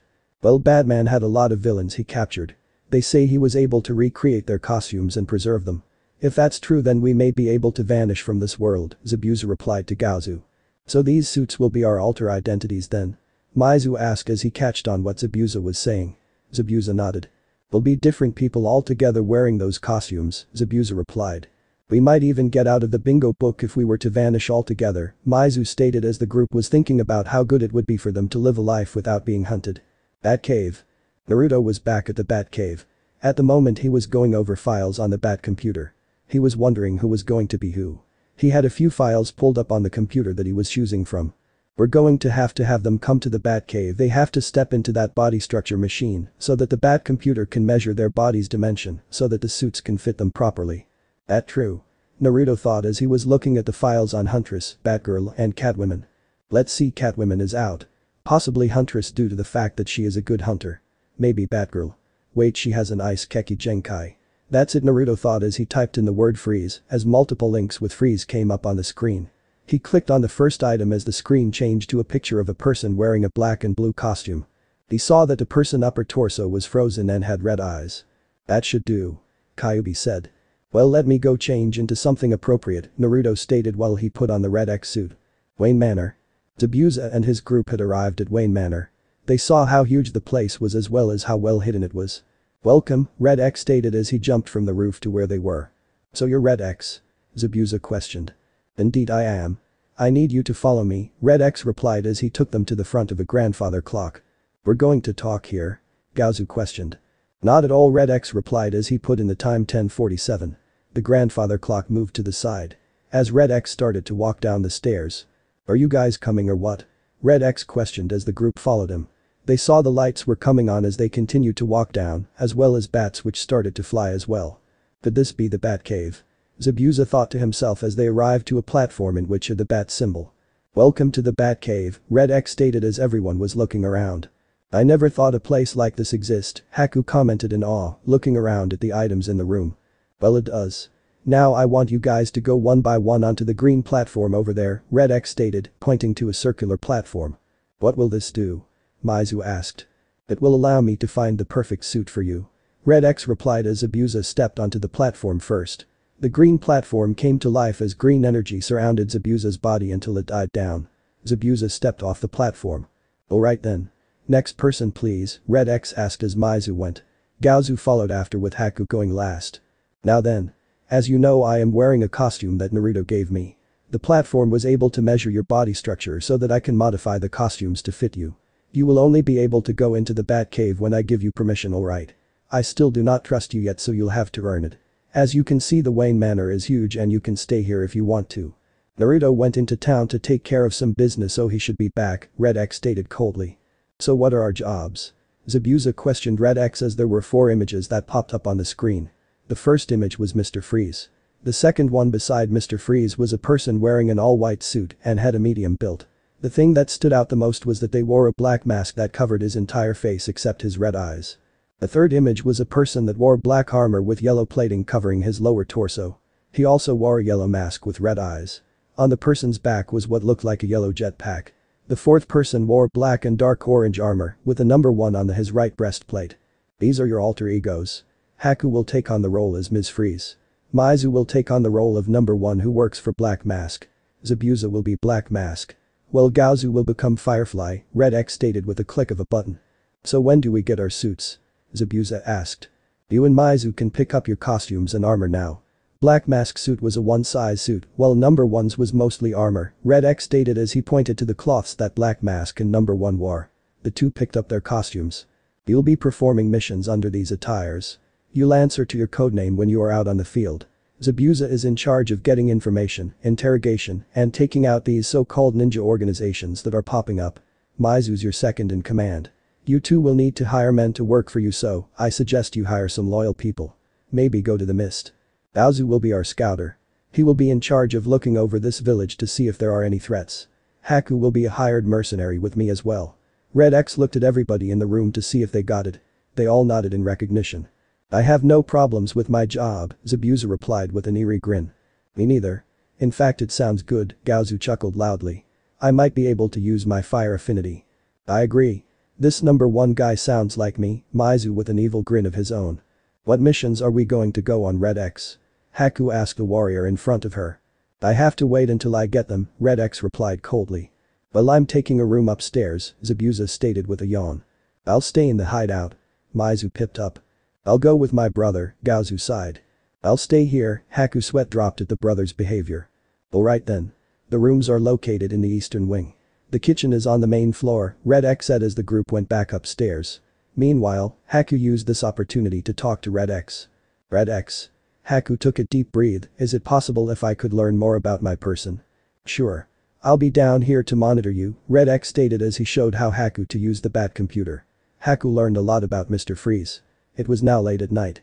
Haku was now asleep in the chair to the bat computer. Red X carried her bridal style to an open room. I can't believe she was able to hide her figure with these baggy cloths, Naruto thought as he found a room for her. That's some sleep, Naruto. Tomorrow you have to meet with Tazuna on the bridge. Kyuubi stated as Naruto took of his costume and went to sleep. Next day. It was morning in Wave Village. Naruto was at the bridge early, seeing as him and Tazuna didn't have a specific time they were supposed to meet. Tazuna saw Naruto and greeted him. Hey Naruto. I have my supplier on their way now. Tazuna yelled happily as Naruto saw a female with short black hair and brown eyes. She was wearing a pair of black pants, a white shirt, and black sandals. In her hand was a clipboard with a few documents on them. Good morning, Naruto-san. My name is Kame. You said that you are interested in using my business, Kame said in a strict professional tone. Indeed I am. I need a lot of iron, metal, and men looking for work, Naruto replied in a laid-back cool tone of voice. I can do all that no problem. What do you have in mind? Kame smirked as Naruto pulled out a few sheets of paper with designs on them. This is going to cost you a lot of money. Are you sure you want my people to build you a new hospital as well as your building? Kame asked with a raised eyebrow. Yes I do. I have enough money for it so it'll be no problem. Heck, total up the numbers and I'll pay you half now and half later. Naruto stated with a grin as she did the math. That's not a lot of money, Naruto replied looking at the number. He thought it would be more, but that would only take about 30% of the money he stole from Gato. Well Naruto, my men are here right now, so if we sign this paperwork we can start today. Naruto read the paperwork thoroughly looking for any loopholes as there were none. This was clean and healthy business. Naruto signed the papers. We'll begin building at once. Kame said with a smile. She clicked her pen and put her stuff away. They're building a hospital here? Tazuna asked shook at the blonde businessman. I believe the old one needs an upgrade and once my business brings in people then there's no telling what we can do to wave Tazuna. Naruto gave the old man a smile. What does your business do anyway? Tazuna asked. We're trying to build a better tomorrow, Naruto replied. Well kid, the old man Tazuna slapped Naruto in the back, hard the bridge should be up in 2 days if my men keep going at this rate. Tazuna smiled at him back. 2 days later. Noon had came for Wave Village. The Leaf Ninjas were glad that the bridge was up and now they could go home. Kakashi had made a recovery and was able to move without his crutches. Sure he had to take it easy a while, but they were able to leave anyways. Again thank you Leaf Ninjas for guarding me, Tazuna shook Kakashi's hand. Like a man. Anytime Tazuna. This was a great way for my team to get the experience they needed. Just as long as you remember to pay us later, Kakashi gave the old man an eye smile. Don't worry. I will, Tazuna replied. Seems like the dead last ran away, Sasuke smirked at not seeing his former classmate. Unlike you I've been productive, Naruto replied as he walked onto the scene. Sasuke was angry by that comment. Like you could have a business. You'll probably run it to the ground. Sakura replied as a few wave villagers were angered by her comment. Poorhead, as Ino would call you. Please. Shut it. I do not want harm to come to us due to your mouth, Sai stated with his fake smile plastered on his face. I would listen to him Sakura. We'll take our leave now, Kakashi replied as the group left. Good to see them gone. I swear the pink-haired girl is annoying, Tsunami stated with a scowl. Well I have to go, I have stuff to look after, Naruto said after a few moments of silence, leaving the group. Did you tell him we named the bridge after him? Inari questioned. He left before I could tell him. Sure enough he'll see the plaque. Tazuna stated. A month later. Wave Village economy was booming. New people were moving into the area. New businesses were opening up. The villagers seemed like they were reborn again. The village itself had completely changed from when Gato was in control. Red X was on a branch in the forest which overlooked the village. He couldn't help but watch the construction of Kame's men working on his building. It was about 50% done. Naruto, a voice called. Red X turned around to see a female wearing a pair of black pants, black boots, and a black shirt that fit her figure. She wore white gloves, white greaves, and white gauntlets. She had snow white hair and wore a white face mask. Her eyes were blue. This was Ms. Freeze. Yes Haku? Naruto asked. As a month had passed and he could now trust Zabuza, Haku, Maizu, and Gaozu. Haku was able to use her ice manipulation to turn her hair white. She also learned a few new freezing abilities from the videos on Mr. Freeze. We have a mission from one of Zabuza's friends, Haku answered. As Black Mask now had a few connections in the shinobi world. Not a lot but it was impressive for a new person. Haku handed Naruto the mission scroll. He opened the scroll and read what the mission entailed. Seems like we're going to Kaminari no Kuni. They seem to be having trouble with a couple of thieves. Naruto closed the scroll and threw it back to her. Kaminari no Kuni. That's pretty far from here, Haku commented as she caught the scroll. We can take the boat Gato gave me. Naruto smiled at that. You mean the one you stole? Haku retorted with a smile of her own. I'm a thief/hero, alright. Naruto replied as he went down the tree with Haku following him. Well let's get to work then thief. I still want to know what you did with the money you stole from Gato. Haku giggled as they first went to the Batcave by using the waterfall entrance. They changed into their regular cloths. Naruto wore his black and blue business suit. Haku wore a pair of blue sandals, a blue skirt, and a white blouse. Her hair was down. They both were carrying a bag and a briefcase. In their bag was regular cloths for the trip, while in the briefcase contained their costumes. No one but them could open the briefcase because of the blood seals Zabuza applied on them. So where is the boat? Haku asked. It's by the docks. I've been working on the boat ever since Tazuna talked about customizing the ships for the harbor, Naruto replied as he and Haku went towards the newly made boat. The boat itself was medium-sized. It had a white and blue paint job with a spiral on both sides of it.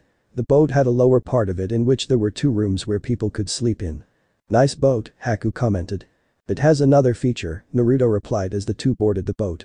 As Naruto turned the key into the ignition, the boat came to life. You changed the engine. If I remember, this engine was an old model, Haku stated with an awe look in her face. Naruto nodded. I had Tsuchi and Kame help me out with this project. They told me about chakra crystals in which a person pumps chakra into them and uses it for their own use. Most of the time people use chakra crystals to store chakra into weapons they make. I took that idea and applied it to the engine. This engine is powered by chakra. The key I used to start the boat uses its own chakra to power the engine. I also made an autopilot feature for the ship. There are few more things I did to this boat, but I'll reveal them when the time's right. Naruto sat down and grabbed the wheel. Well, let's go. Naruto put his foot on the pedal as the two were now off to Kaminari no Kuni. Harbor in Kaminari no Kuni capital. The entire day on sea, but they were here. Naruto and Haku arrived in a port near the Kaminari no Kuni capital. The two docked the ship and were now making their way to see Zabuza's friend. The two decided to go find a hotel to stay there since their new mission might take a while. Hotel. Naruto and Haku were able to get a 1-room suite. The room had 2 beds, a mini fridge, a bathroom with a tub and shower. The two unpacked their stuff before they decided to get to business. Alright Haku. From what the mission scroll stated, we should be meeting with a person who goes by the name of Aoi Kazunchi. If my personal information is correct, then he works for the daimyo of this country. Naruto stated. How do we approach Aoi? Haku questioned the blonde leader. He will be looking for Red X and Ms. Freeze. So, I suggest we suit up before we leave here, Naruto replied to Haku, who nodded and went to change. It took her a few minutes before she was now in her Ms. Freeze attire. Naruto also had changed in the room while she changed in the bathroom. The duo then jumped out the hotel window and made their way to the Daimyo Temple. Daimyo Temple. The temple itself was surrounded by different sized pillars. You could hear the sounds of swords clashing and the smell of smoke. The smoke seemed to be coming from within the temple itself. The two noticed that most of the people didn't pay any attention to it, so they guessed it was something that happened every day. The two heard footsteps and went on guard. The person coming towards them was wearing black and yellow samurai armor with a black helmet. This was Aoi Kazunchi, the leader of the daimyo's Thunder Guard. The Thunder Guard are made up of a group of both ninjas and samurais who want to protect and serve their daimyo at all cost. You must be Black Mask's friends. Aoi questioned the two.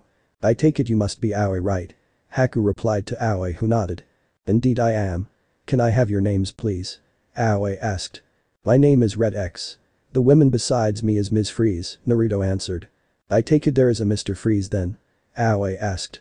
Not anymore, but I live on for him, Haku replied. Well, I'm sure you two want to know who you are after, right? Aoi asked the two. Of course we do, Red X replied. Well, as of lately there have been numerous thieves in the entire area. Aoi continued to state the country's problem. And why do you want us exactly, Aoi? Red X asked coolly. Simply because they are stealing priceless artifacts that the daimyo wants back, Aoi replied. So you're hiring us because you can't catch them, huh? Haku realized. I'm not the one in charge of your contract. That would be the daimyo himself. I don't see why we need mercenaries to help us catch a couple of common thieves. Besides, we have bigger things that we need to accomplish, Aoi stated coldly. Like winning your war with the rebel faction, Haku replied with a smirk. How do you know that? Aoi questioned the Ice Princess angrily. Who doesn't know about that? Anyone who is loyal to the Sandaime Raikage is here in the capital, while those who hated him and want a new Raikage live in the village. Naruto replied calmly. Now do you see my point? We have a war to win, but the daimyo is worried about these so-called thieves. They don't even have the courage to face us in battle, Aoi stated. When you're a thief you live by a different set of rules, but even so, rules are meant to be broken, Naruto replied to Aoi as he pulled out a scroll. Look here, mercenaries. This is all the information about this group of thieves that we have as well as half of the payment. Just make sure that you get the job done and have them dead or alive, and the rest of the money is yours. Personally, I just want you to get the job done, Aoi stated in a serious tone. He gave the scroll to Naruto. We will, alright. You go back to your war and leave catching the thieves to us. Naruto replied. See here, kid. I don't need backtalk from a hired hand, Aoi stated as he was now angered by Red X's comment. That's not what the daimyo thinks, Naruto said as Aoi was about to strike Naruto, but Haku intervened by grabbing his hand. Aoi, please go back to your duty. We will accomplish our mission, Haku stated. You better. Aoi replied as he went back to the daimyo's temple. You just had to egg him on, didn't you? Haku questioned Naruto. Of course I did, but he was the one who fell for it. Naruto replied to Haku. Well, let's go back to the hotel and get started on this, Haku stated as she grabbed Naruto and used a water shushin to transport the two back to the hotel. The two went back to their civilian cloths. Naruto was in his black and blue suit while Haku wore her teal kimono. Naruto had most of the information they received from Aoi scattered on the beds. Let's see, from this information they are a group of people. Haku stated as Naruto nodded. From the reports there, it seems to be two people that actually do the heist while the other guard the perimeter in case someone tries to stop them, Naruto replied to Haku. There seems to be pictures of everyone except the two main people. Naruto said as he was looking at the images of the other people. On the pictures there were images of their faces. One face was a male who had white spiky hair, black eyes, and had brown skin. On his forehead was a Kumo hide. Another face was a female who had brown skin, yellow eyes, long red hair, and had on a Kumo bandana with the hide on it. The last image was a face of a female who had blue eyes, short blonde hair that framed their face, and had ivory skin. These were the people that guarded the perimeter while the two thieves did their thing. So the people here can't get past these three to even come close. Haku stated. And they expect to win a war. Naruto commented, going over the information. Seems like there are a few more things they may want to steal. Haku stated, looking at a few notes the daimyo had put into the scroll. I guess their method of operations would be stealing weapon artifacts. Naruto said, looking at what they stole. They may be selling the items to help the rebels, maybe. Haku stated, trying to find their reason for stealing. I could only guess. How come the rebels haven't made their move yet? From what I know they have both the 2 and 8-tailed Jinchuriki. Naruto said. They may not know how to control them, Naruto. Haku replied. Which reminds me that I need to start learning how to use Kikbi's chakra again. In case things start to go south while we're here, Naruto said suddenly. You're right about that. Your control went back, being able to use the cloak before losing control. I know, Kikbi, Naruto thought. Naruto. I suggest we wait until nightfall before we suit up and make our moves around town, Haku suggested. I agree. From what these reports say, the thieves' heist are always at midnight. I say we explore the town as civilians and possibly get some lunch, maybe. Naruto replied. Are you asking me out on a date, Naruto? Haku questioned as Naruto blushed a little. I guess you can call it that, Haku. Naruto replied smoothly. Well, come on then.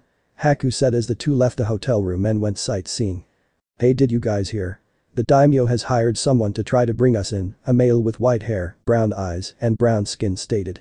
He wore a dark green shirt with a hood with red bandages on his forearm, a pair of black shinobi pants, black shinobi sandals, and shin guards. On his back was a long sword with a white hilt with red diamonds on the side of it. He had a green lollipop in his hand. This is Amoy. You know, he always tries to hire someone to bring us in, but everyone fails. Another person replied as it is a female. She too had brown skin but had yellow eyes and long red hair. She wore a dark green long short-sleeved dress. She had on her flank jacket as well as a pair of boots with a white bottom on them. On her back was a long sword just like Amoy's. This is Carrie. You make it seem like you want to be caught, another voice said in a cold tone, as this person had short blonde, blue eyes, and ivory skin. She was currently wearing a very low-cut outfit with mesh armor underneath it, a short skirt, red hand guards, and high boots. She also wore her Kumo flank jacket as well as a sword which was strapped horizontally to her lower back. This is Samui. Has anyone been close to catching us? A female voice stated. She had long blonde hair which was in a long ponytail. She wore a pair of black fitting pants, black shinobi sandals, and a gray shinobi shirt. She had on a pair of black gloves as well. This is Yujiro Nai. One of Kumo's 2 Jinchurikis. Not at all, but who knows, maybe these guys will give us a challenge. A final person replied. He is a male and had spiky black hair which had white tips and black eyes. He wore a pair of blue pants, a blue vest, a gray shirt, as well as blue shinobi sandals. His name is Jaku. Currently Jaku was shuffling some playing cards. Jaku, you've been saying that for the longest. Yujiro exclaimed. I know I have, but what's the point in being a thief if there's no one to chase you? Jaku shrugged. Like that will be the day, Carrie snorted. Who knows, Carrie? Well, I'm going to walk around town. Let me know if you hear from B. Alright. I've been hearing that the rebels are just about ready to invade the capital, and you know good old Jaku don't want to miss that. Jaku said as he walked out the door. Jaku is a wild one, Amoy stated with his hand in his chin. Well, he is good at what he does, so you can't take that away from him, Samui replied, rubbing her shoulders. I just hope this will be the final pull, so that we can end this once and for all, Carrie said as the others were tired of being away from their village. Let's just hope Killer B has some good news. I'm growing tired of wearing this tight black bodysuit. Yujiro replied. It looks amazing on you, Yujiro, Amoy stated as he remembered how well the suit fit on her. Along with the claw gloves. If only she decided to wear the heels, but hey, that's what dreams are for. Shut it, Amoy. Carrie yelled at her teammate. Don't hit me for speaking the truth. I still don't get why Samui can't wear it. Amoy replied thoughtfully. Due to the fact that I chose not to, Samui replied. And it probably would have ripped. Yujiro stated, causing Amoy to burst out laughing. Not funny, Yujiro, Samui laughed sarcastic. It's so true, Amoy said in between laughs as he now saw Samui approach him with her sword at hand. Run, Amoy. Yujiro shouted as Amoy left the safe house they were in. He'll come back, Samui stated as she was about to teach Amoy a lesson he would soon not forget. With Naruto and Haku. We now meet with the duo, who were currently walking down the row of businesses established in the capital. So many different places, Haku stated as the smell of food hit her nose. You can say that again. Makes you wonder where we should start, Naruto replied as he, too, started to smell some food cooking. I say we go eat then see what's around here, Haku suggested to Naruto, who nodded as the two were now going towards a restaurant known as the Thundercloud. Thundercloud restaurant. The two arrived at the restaurant. From what they could see, it was a bar and grill sort of restaurant. The smells of the food was great. They even have a corner where people could play cards. You could hear some people talking about the current card game that was going on. Naruto and Haku decided to go see what the fuss was about. Card table. Now ladies and gentlemen. I know I can get a decent card game out of someone around here. I'll even cut them some lack. The first game no money will be wagered. I guess you can say I'm being friendly for the moment. Jaku stated as he was shuffling some playing cards. No way I'll play you. You come in and take everyone's hard-earned money. A person yelled in response to Jaku's open challenge. People know the risk when they mess with a gambler like myself. It's not my fault they just bad at playing cards, Jaku replied coolly. I'll take a shot, Naruto stated as some of the people turned around to see who it was. Haven't seen you around these parts before. Jaku replied thoughtfully. What can I say, it's my first time being here. My name is Naruto, Naruto replied as Jaku nodded. My name is Jaku. So what card game do you want to play then? Jaku questioned. Anything. Naruto replied as the two started playing cards. The card game went on for 20 minutes until Jaku was able to win. You're pretty good, Naruto. Better than most the people in the capital. Jaku stated. Glad you think so. I'm going to go get something to eat, Naruto replied. Well, if you ever need someone to show you around this place. Just came find me, Jaku said as Naruto got up from the table and went to find Haku, who was reading a menu at a table for two. How was the game? Haku questioned as Naruto went to sit down. It was fun. He was able to beat me though, Naruto replied. Well, at least no money was involved, Haku said to Naruto. I have to do that again sometime. Well, let's order something to eat, Naruto stated as the two called a waitress over and ordered some food to eat. The two had a light conversation about their thoughts on Kumo so far before the food came. Once that happened, the two ate and paid for the food. Naruto went to find Jaku, who at the moment was about to get into a fight with a group of people. Look guys, you lost fair and square. Now please go, Jaku replied coolly. Not until you give us our money back, one person stated. We'll use force if we have to, another said. You guys lost, just come back another day and I'll play you again, Jaku replied. That's it. Get him, boys. A third person yelled as the group of five charged at Jaku. I really hate it when this happens. Oh well, Jaku sighed as he used a pool stick and started to defend himself against his opponents. A few minutes later the fight was over with all of Jaku's opponents on the floor. They're good, Naruto commented on Jaku's Bijutsu skills. I try when I have to, Jaku replied as he put the pool stick back where it was supposed to be. This guy's is pretty good at using Bijutsu. He reminds me of the third Hokage, Haku thought to herself as she approached Jaku. Hello, Jaku. Haku stated, getting the Bijutsu user's attention. Hello, beautiful. How might I help you today? Jaku asked smoothly to Haku. I was wondering if you could give me and Naruto a tour of the capital, Haku replied. Jaku. No problem. Come follow me, you two, Jaku stated as the group of three toured the capital. The three were almost done with the tour until they saw a few carriages come into the town. Talk about fancy, Haku stated, seeing the different colored carriages. Each carriage has their own signature design and color. Looks like the daimyo is having a party, Naruto replied. Seems like he is throwing a big gathering judging by the symbols on the carriages, Jaku commented as the carriages seemed to be coming from different villages from across the elemental continent. I hope he doesn't mind party crasher, Naruto, Haku, and Jaku thought simultaneously as they continued their walk until they were outside of the museum. Well, this is the last stop before we part ways. I want to show you guys the museum here. Jaku stated as the group walked into the three-leveled museum. Naruto and Haku noticed how many samurai as well as ninjas were inside of place. Place has a lot of security. Naruto commented. Well, there are a few thieves that tend to steal from here, Jaku replied. I heard about that from a samurai who stated they cannot catch them, Haku stated. I guess they are just that good, Jaku said as they continued walking around and started to see more exhibits with Jaku, who gave explanations as to what the object was and its history. Most of these things are interesting. Naruto commented to Jaku, who nodded as they were now on their way out of the museum. Well, Naruto and Haku. This is where we part ways. Hopefully we will be able to meet again in the future, Jaku stated to the two. I have a feeling we will, Naruto replied as Jaku started to walk away from the two. Jaku is nice. Haku stated offhandedly. Pretty cool guy if you ask me. Naruto agreed. Seems like the daimyo's party is going to be big. Haku commented. I hope he doesn't mind us crashing the party. Naruto grinned. As who exactly? Haku questioned with a raised eyebrow. I guess we can go as ourselves. Bring your costume just in case. Naruto shrugged. Where are we going to put them? A dress can hide only so much, Haku asked. I've been reading about how old seal masters used to use the hinge no jutsu. They would make a seal on an object. Like a watch or a necklace and seal their cloths into it. Then the person would say the word henshin. Once they say that the seals from the object it would spread over the person's body. The seals are covered in chakra so you would not see the seals. Naruto suddenly said. How did Bruce and his superhero friends overcome this?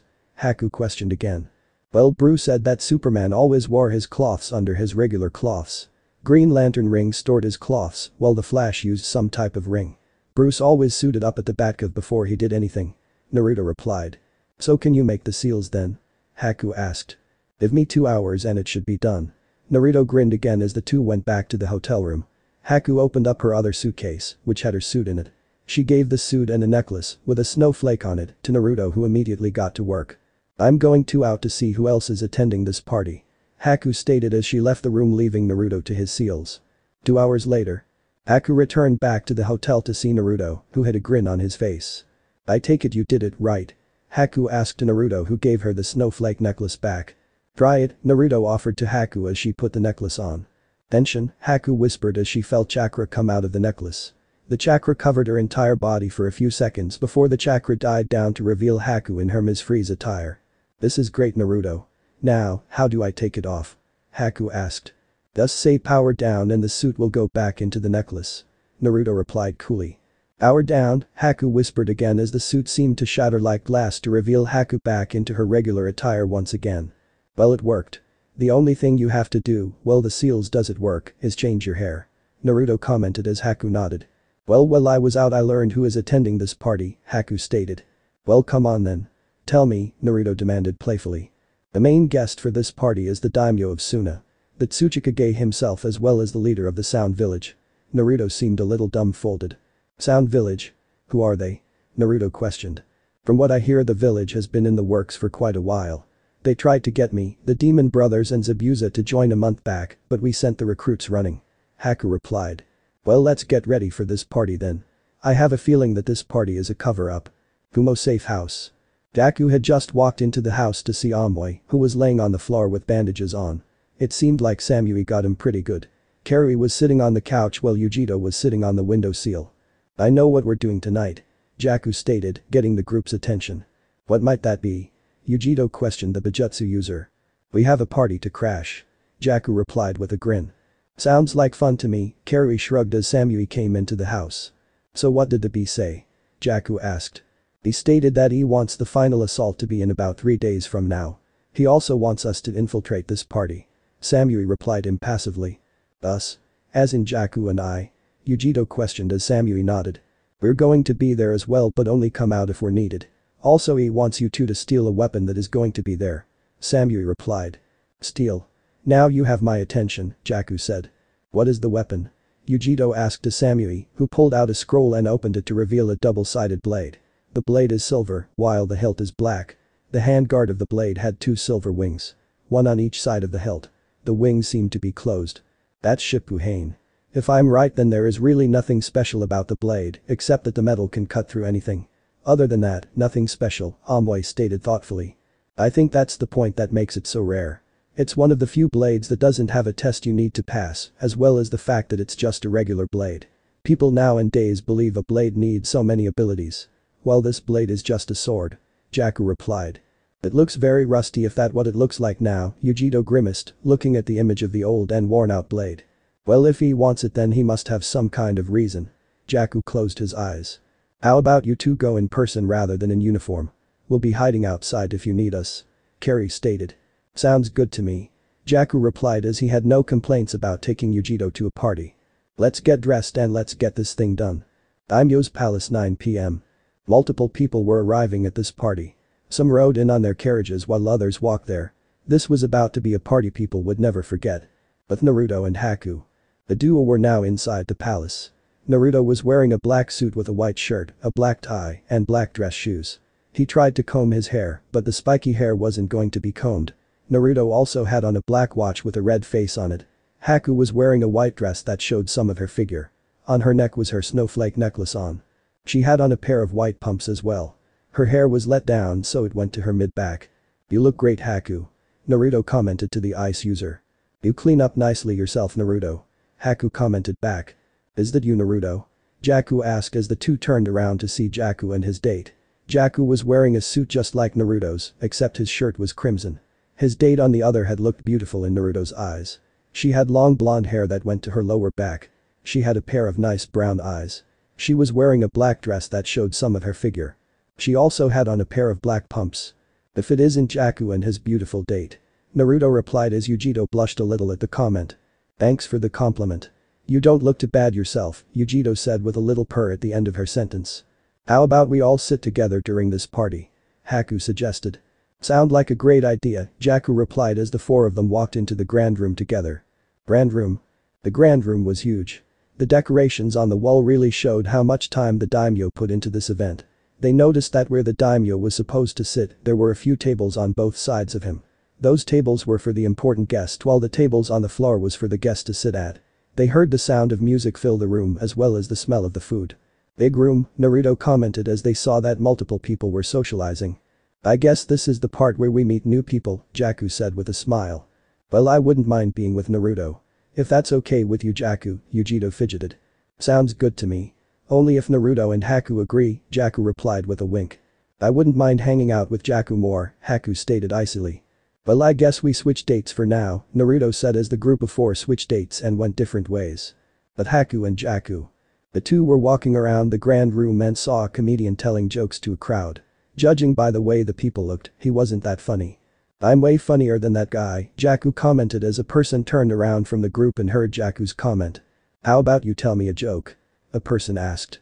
I don't tell jokes, but I'm good at stories, Jaku replied. I would love to hear one of those, Jaku started telling the person a humorous story. A lot of people heard laughter coming from a person and walked over to see what was going on. A few minutes later, everyone from the old comedian's crowd was now around Jaku. And that's why you never say you trip into a woman's bosom. Jaku said as he now noticed just how many people were around him and Haku. He also noticed Haku had a cute laugh. Jaku? You have to be one of the most funniest people I know. Haku stated with small giggle. You really think so? Jaku questioned the ice user. I know so. Haku replied with the last giggle escaping her mouth. How about we go back to the table to get to know one another more? Jaku bowed, making Haku giggle once more. Let's go before they want an encore, Haku replied as the two left the circle and headed back to the table. With Naruto and Yujiro. The current duo were having a light conversation. They were talking about where they were from. So, you were a part of the Waves Uprising then, eh? Yujiro blinked seductively. You can say that I was more hands-on if anything else, but most of the credit goes to the villagers, Naruto replied. So, what are your plans for the future? Yujiro questioned as the blonde had to think about it for a few seconds. I would have to say that my plans are to be able to help those when they need it, Naruto stated with a serious expression. Sounds nice. Yujiro replied with a little giggle. How about you? Naruto questioned as he smiled flirtatiously at her. I would say that I want this war to come to an end, Yujiro stated. Maybe that's what this party is for. Naruto replied. I do hope you're right, Naruto, Yujiro said as the two heard the band play another song that made multiple people dance. Can you dance, Naruto? Yujiro asked sincerely. I've never been to a dance like this before, but I'm a quick learner though, Naruto replied as he was looking at the dance the people were doing on the floor. Well, come on then, Yujito stated as the two were now on the dance floor dancing. It took Naruto a few minutes to find his rhythm. I got it, Naruto was able to get into the hang of dancing. The two didn't notice that the crowd around them, watching the duo dance. The dance came to an end when the band stopped playing. Naruto and Yujito stopped dancing when the music ended. They noticed the crowd around them cheering for them. Wow, Naruto commented sheepishly as the crowd was clapping. Thank you, Yujito replied with a sarcastic bow. Anyways, let's go find Haku and Jaku, Naruto stated as the two went to find their friends who were currently sitting at one of the tables. Nice tango, Jaku stated to the two. Not you, too, Jaku, both the blondes whined. Jaku's just joking, you two. Besides, I'm sure you heard about the true comedian, Haku stated as the two blondes did hear about a person outstaging the hired comedian. Someone in the crowd had said something about it when the two passed them. Seems like this party was fun, Yujito stated. Being the life of the party does that, Jaku replied coolly as the group of four saw the lights in the room become dim and a spotlight appeared on a person wearing a very fancy yellow and black kimono. He looked like he was in his late 40s and had slightly tanned skin, spiky white hair, and green eyes. This is the current daimyo of Lightning Country. Good evening, everyone. I hope that everyone is enjoying this party. For those who do not know, I am Shibu. I am the current ruler of this country and I have thrown this event in order to inform those that this is a charity event. Shibu stated. Charity to what? Naruto questioned as Shibu responded as though he heard Naruto. This is a charity event to the capital, of course. We are in need of desperate funding. I am willing to sell a few of my personal artifacts in exchange for not only money but friendship as well. Shibu stated. So, what artifacts might be going on sale exactly? The Otokage asked the daimyo. Well, you're just going to have to wait and find out, Shibu replied as his guard started to bring out multiple items from the daimyo's personal vault. Jaku and Yujito noticed the last item was the Shippuden. Look, Naruto. Yujito and I are going to leave if this is a charity event. We forgot to bring our big bills. So we'll catch you two on the flip side. Bye, Haku, Jaku said as the two left the party early. Well, our first item we have is this scroll. Inside this scroll is a summoning contract for bats. Now who wants this? Shibu stated as no one wanted the bat scroll due to the fact that too many rumors surrounded the summoning animals. Shibu told the guard to throw it out since it wasn't worth anything. Naruto wanted that scroll, they threw away because it seemed to call him. The bat summoning contract and they throw it away. I need that scroll because the bat jet seems to be impossible to build. Besides, bats are fun, Naruto thought to himself as he and Haku saw that when it came to the daimyo's gem collection, that's when the bids started to come in. Now it's time for the last item. This blade is known as the Shippuden. Shibu stated as multiple bids for the blade started to go in. Again, Naruto heard about the blade and wanted to restore it. He was now making plans on stealing it. Going once. Going twice. Shibu was interrupted when an explosion hit the roof.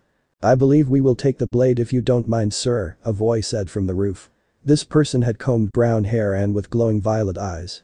He wore black pants, a black sleeveless shirt, a brown trench coat, and blue boots. He also had blue shin guards, blue gauntlets, and blue gloves as well. In his hand was Joker card. This is Bakuto. And who might you be exactly?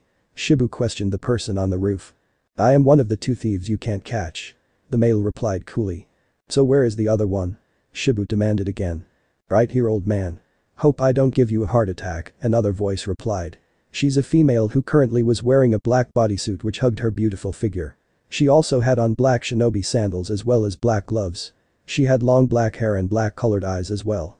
On her waist was a gray utility belt which had smoke pellets as well as a few weapons, which were in sealed compartments. She also had a tail on her back, as well as a pair of yellow goggles which resembled a panther. This is Kurohyu. She could be the next Catwoman, Naruto thought to himself seeing the beautiful girl on the roof. Well, we will be taking that sword if you don't mind, Bakuto stated. What makes you think I'm going give it away? Shibu questioned angrily as his guard surrounded him. Fine then. We prefer the hard way, Kurohyu said as Bakuto's Joker card started to glow violet. Watch out, kids, Bakuto stated as he threw the card at the floor below. When the card hit the floor, it exploded. The two on the roof jumped down onto the floor. Just imagine what he could do with a handful, ladies and gentlemen, Kurohyu replied as most of the people were out of the room. Most of the ninjas fled the scene since this was not their village. Only leaving Shibu and his guard there as well as a few guests that wanted to see a fight including Naruto and Haku. For those who don't know, I am Bakuto and this lovely beauty is none other than Kurohyu. Bakuto stated. Thanks for the introduction, Bakuto. Now hand over the blade so we can go. Kurohyu demanded. Never. Shibu replied as he held onto the sword. Have it your way. Bakuto said as he pulled out another card from one of his pockets. But Naruto and Haku. Let's hurry up and change. Haku stated as the two went out of the room as they found a spot in which no one was around. Enshin the two whispered as the seals did their thing. Naruto was now in his Red X attire while Haku was now Ms. Freeze. Let's go Red X, Haku stated as the two entered the room. Back in the grand room. Suit yourself then old timer. Bakuto. Blow him away. Kurohyu stated as Bakuto threw the glowing card directly at Shibu and his men. The card was a few feet away before a Red X shuriken hit it causing it to explode. Mind if we crashed the party? Red X asked coolly, entering the room. Don't answer that because we already did, Ms. Freeze replied icily, entering the room as well. More people in costumes? Kurohyu questioned. What can I say, they were on sale, Red X joked. Can we focus on our task Red X? Ms. Freeze asked impatiently. No problem Ms. Freeze. I was joking around, nothing serious, Red X replied. Red X, really? I mean Ms. Freeze I get but Red X. You could have came up with a better name. Bakuto commented. This coming from a guy whose name is Bakuto. Couldn't you come up with a better name like Gambit or something, Red X replied as Bakuto thought about it. I told Amoy and Carrie that it was a stupid name. I'm going back to my great-grandpa's codename, Bakuto thought to himself. You're right Gambit is better and no I'm not taking the name because you came up with it. Simply because that name was my great-grandpa's name. Gambit replied. I only thought of that name because Bruce has files about another hero world. I started reading about the X-Men and how one was named Gambit. I hope this glowing trick is a genjutsu because if not I have my work cut out for me, Naruto thought to himself. And no this is not a genjutsu. This is a bloodline. Gambit stated. Ms. Freeze. Gambit has a bloodline which is dangerous. Can you deal with him? Red X asked. My abilities should be able to help me, Ms. Freeze replied. I get the girl Kurohyu. Gambit said to his partner. Go have fun with her. Let me and the guy, with the X on his chest, dance. Kurohyu replied with a feral grin. I'll try to make it quick Kurohyu. I know how much you like to play, Gambit stated with a slight chuckle. Luckily for you two I can play and dance. Red X replied. Will you fight them already? I can't believe I'm paying them for this. Shibu yelled. Look, we can leave you here to die and let your guard die by these two. So I suggest you sit back and be a good daimyo and go somewhere, Ms. Freeze snapped coldly at him. My type of girl. Follow me so we can do our thing, Gambit stated as he used a shushin to get to the roof. I'm up here Cher. Gambit said as Haku used an ice shushin to appear on the roof. Let's fight then, Ms. Freeze replied as she charged Gambit. Let's dance beautiful, Red X stated as Kurohyu charged at Red X. The daimyo, his elite guard as well as a few other looked on at this ballroom fight which was about to happen. The sound of explosions filled the rooftop. At the moment was on defense while Gambit was on offense. Currently Ms. Freeze was hiding behind a statue on the roof. I need a plan and fast. Haku thought while Gambit was holding a few cards in his hand. You can come out now. Trust me this won't hurt a bit Gambit stated trying to lure out Dot. I could use some of my senbons to try to hit a few pressure points. Haku thought gathering a few senbons from her pouch on her hip. Where is she? Jaku thought while looking around the rooftop. Here we go. Haku thought as she threw a few senbons at Gambit with great accuracy. Gambit heard something sail towards him and moved just in time. He turned around to see that there were senbons lodged into a statue that was behind him. Senbons. If she were to hit me with those I would be in bad shape. Looks like I'll have to stay on my toes with this one Jaku thought while turning towards the directions the senbons came from. The cards in his hands started to glow violet. Multiple statues are on the roof. I can use those for cover until I come up with a better strategy Haku thought while she used her speed to move to a different statue. We can play the hard way then. Gambit shouted while throwing a few of his cards. The cards hit the statue Haku was at a few seconds ago and exploded. I have about 6 statues left including this one. I just may have to use my side project after all if this doesn't work. Haku thought to herself while she pulled out a summoning scroll with the Kajin for freeze. I just hope it doesn't come to that Haku thought again while putting the scroll back on a slot on her left hip. Come on beautiful. I can do this all night. Gambit boasted while drawing a few more cards out while Haku was going through hand signs. Hit and miss technique Haku thought while the air around the roof started to become covered in fog. I hope Yujito can hurry up. This is going to take a while. Jaku thought while putting his cards away and pulling out his bow staff and slipped into a defensive position. Grand room. Red X and Kurohyu were currently at a standstill. Both of them seemed to be able to counter the other moves. Some of the audience were watching in interest seeing both of these masked people go at it. Damn she is good. Being able to counter some of my blows. Seems like I may have to start training in Bruce's style sooner than I thought. Naruto thought while looking at his opponent. He was currently using Robin's fighting style, which used grace and fluent moves. Bruce's style dealt with powerful blows and not wasting movement. These is pretty good. Has it been that long since I had to fight someone? Yujito thought while looking at her opponent. Most of the time this battle would have been over, but seeing this person keep up with her was something new.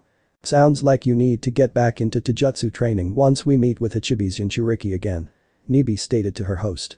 I haven't been slacking. Yujito thought to herself while laying her opponent through her goggles. I know that. Maybe it has been a while since you've been pushed in a fight. Nibi replied.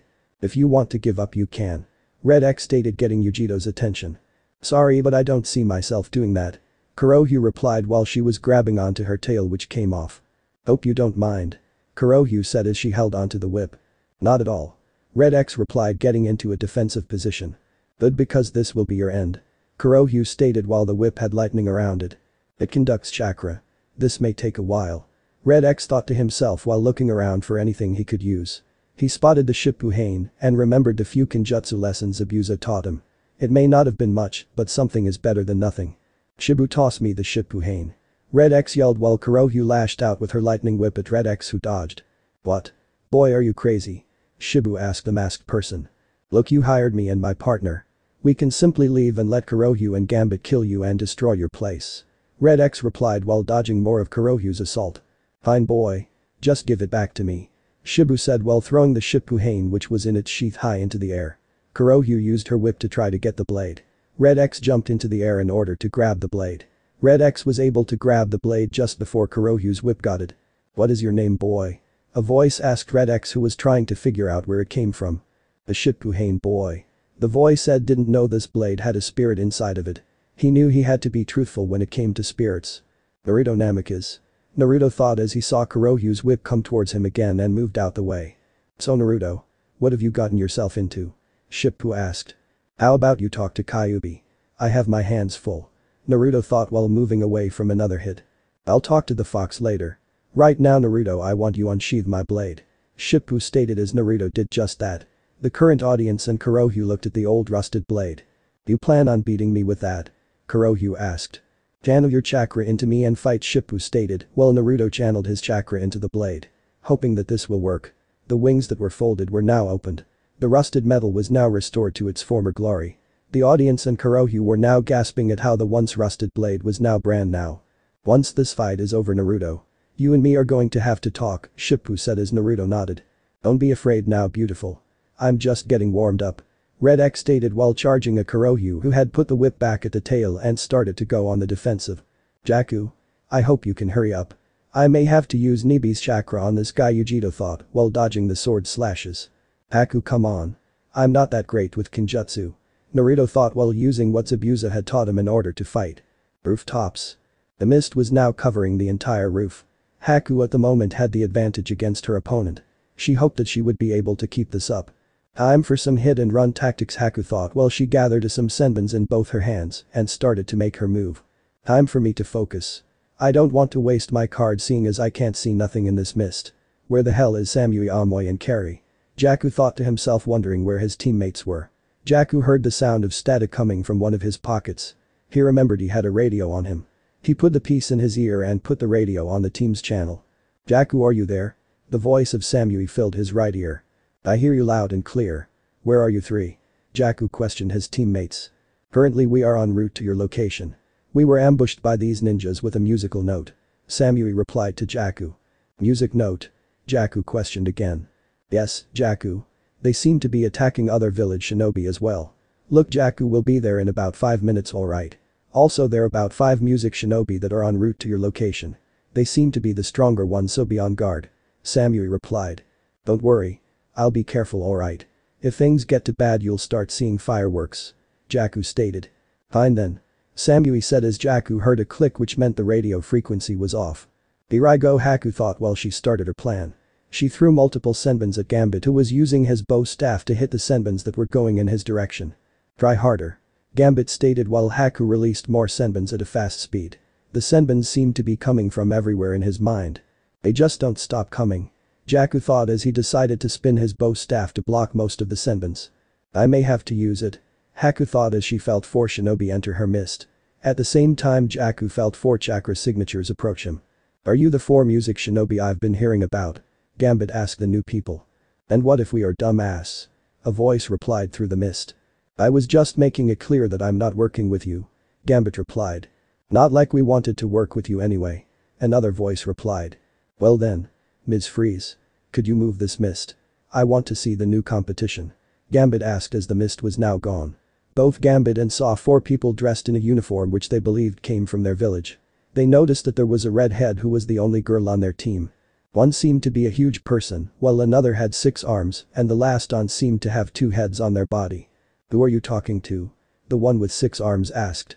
I want to say the wind, but I would be lying. Gambit replied to the sound 4. Look, move or be move. The one with 2 heads stated. I can't comply with that request. Gambit replied to the 4 while putting a few of his cards in his hand while they started to glow violet. Looks like we get to fight again. The one with 6 arms stated. Your funeral. Gambit stated, throwing the cards towards the ground around the 4 shinobi. They thought nothing of it until they exploded. The group of 4 were sent through the roof. Gambit felt Ms. Freeze appear behind him. You got me. Gambit stated to her. I believe that for the time being we team up. Haku said to Gambit, who was confused. Why should we team up? Not that I have a problem teaming up with a deadly Kanachi like yourself. Gambit replied. Simply because they are going to go after our teammates and I for one watch my partner's back stated. I do the exact same thing. Gambit replied to the Ice Maiden. Well, let's go then. Said while she jumped through the newly made hole in the roof. I like this girl, Jaku thought to himself, jumping through the new hole in the roof. Brand ROOM. A few minutes before the new hole in the roof appeared. You have stamina. Red X stated to Kurohyu. As the two were now at a standstill again. It seems that Yujito was able to figure out his style. I can say the same for you, Kurohyu replied to her enemy. As Kurohyu heard a radio static. She quickly put the radio headpiece in her right ear. Go for it, Yujito stated through the radio. There are 5 music shinobi approaching your location. Amoy voice replied through the radio. Did you tell Jaku about this? Yujito asked. Samui is radioing Jaku as we speak. Look, Yujito. You may have to use Nibi's chakra. These guys are strong, especially a guy who used bones. They seem unbreakable, Yujito. Amoy stated. I will. How far are you guys from here? Yujito asked. 5 minutes away tops. Amoy replied. See you here. Yujito said, turning off the radio and putting it back into her pocket. I wonder who C was talking to. Hopefully it's not reinforcements, Naruto thought to himself. As he noticed that she had a radio on her. Naruto. Be ready. I have a feeling someone is coming. Shippu stated. It's always more people, Naruto thought while getting ready for anything. A few seconds later a person appeared.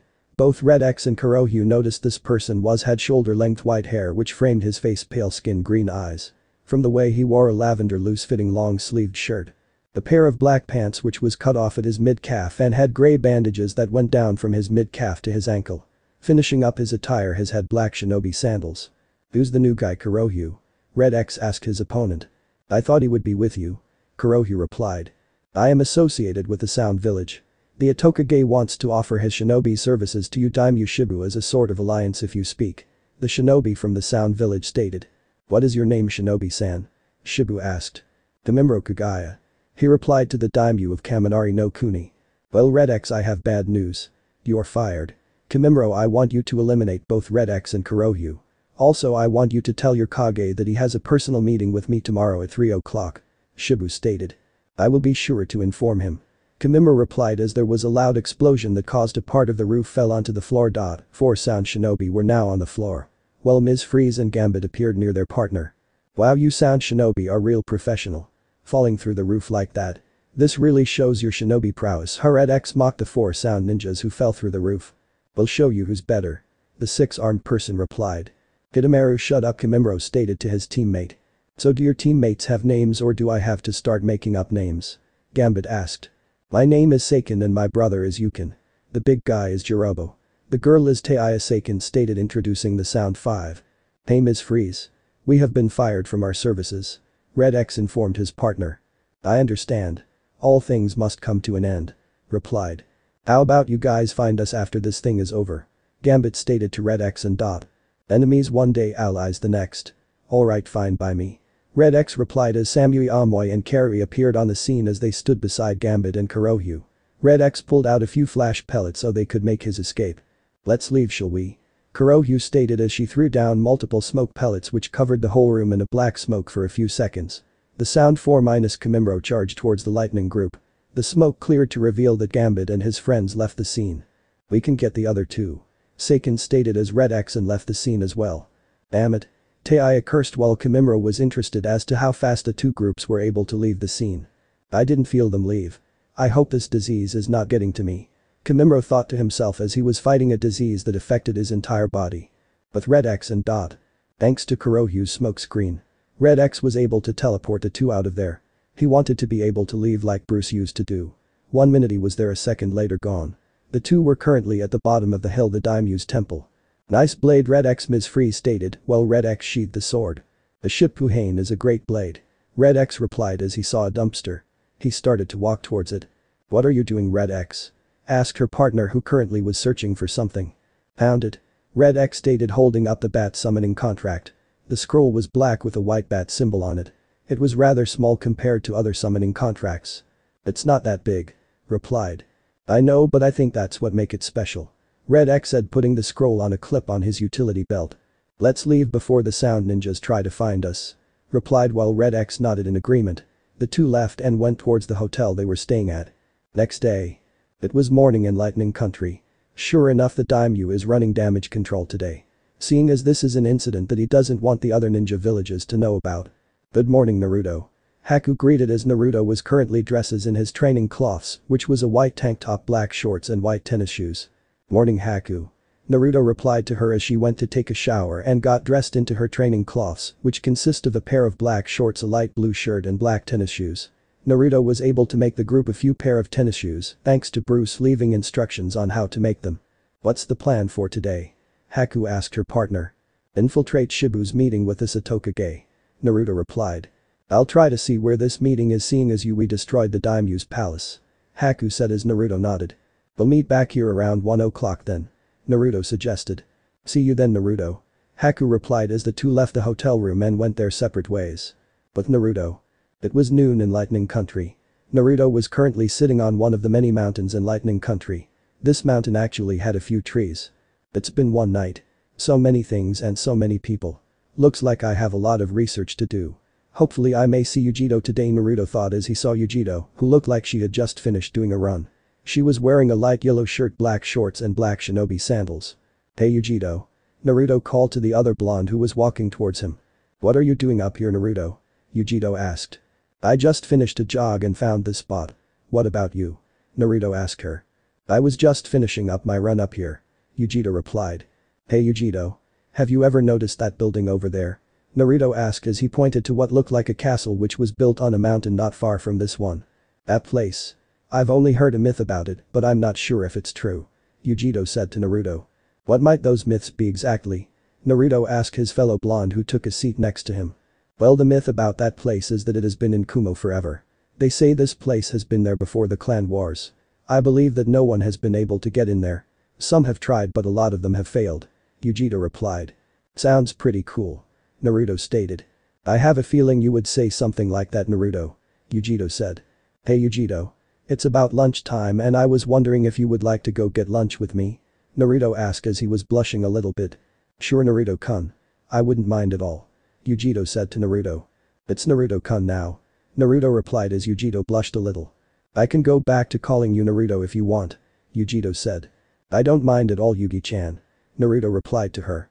Come on then. I'll race you back to town then. Yujito stated while she stood up and Naruto got up as well. Ready? Set. Go, Naruto shouted as the two ran back into town.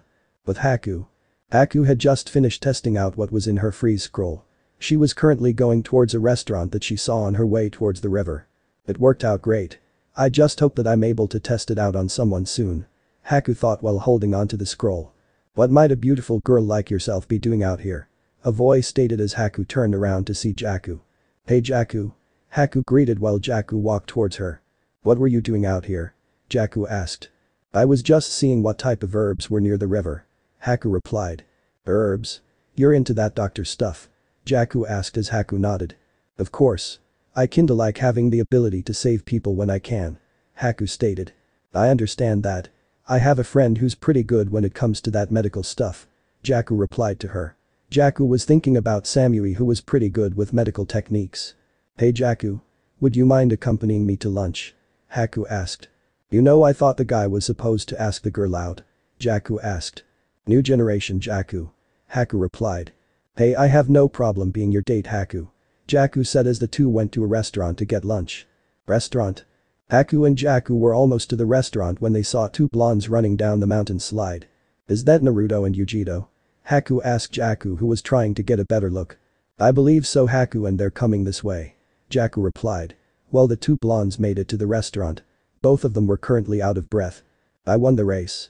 Both blondes stated as they looked at one another. There's no way you won. The race wasn't even close. Both blondes said in unison. You guys okay? Jaku asked his friends. I won the race by a mile and you know it. Both Jinchuriki stated in unison again. Does it really matter? Haku asked. Yes and no. They both said while walking into the restaurant.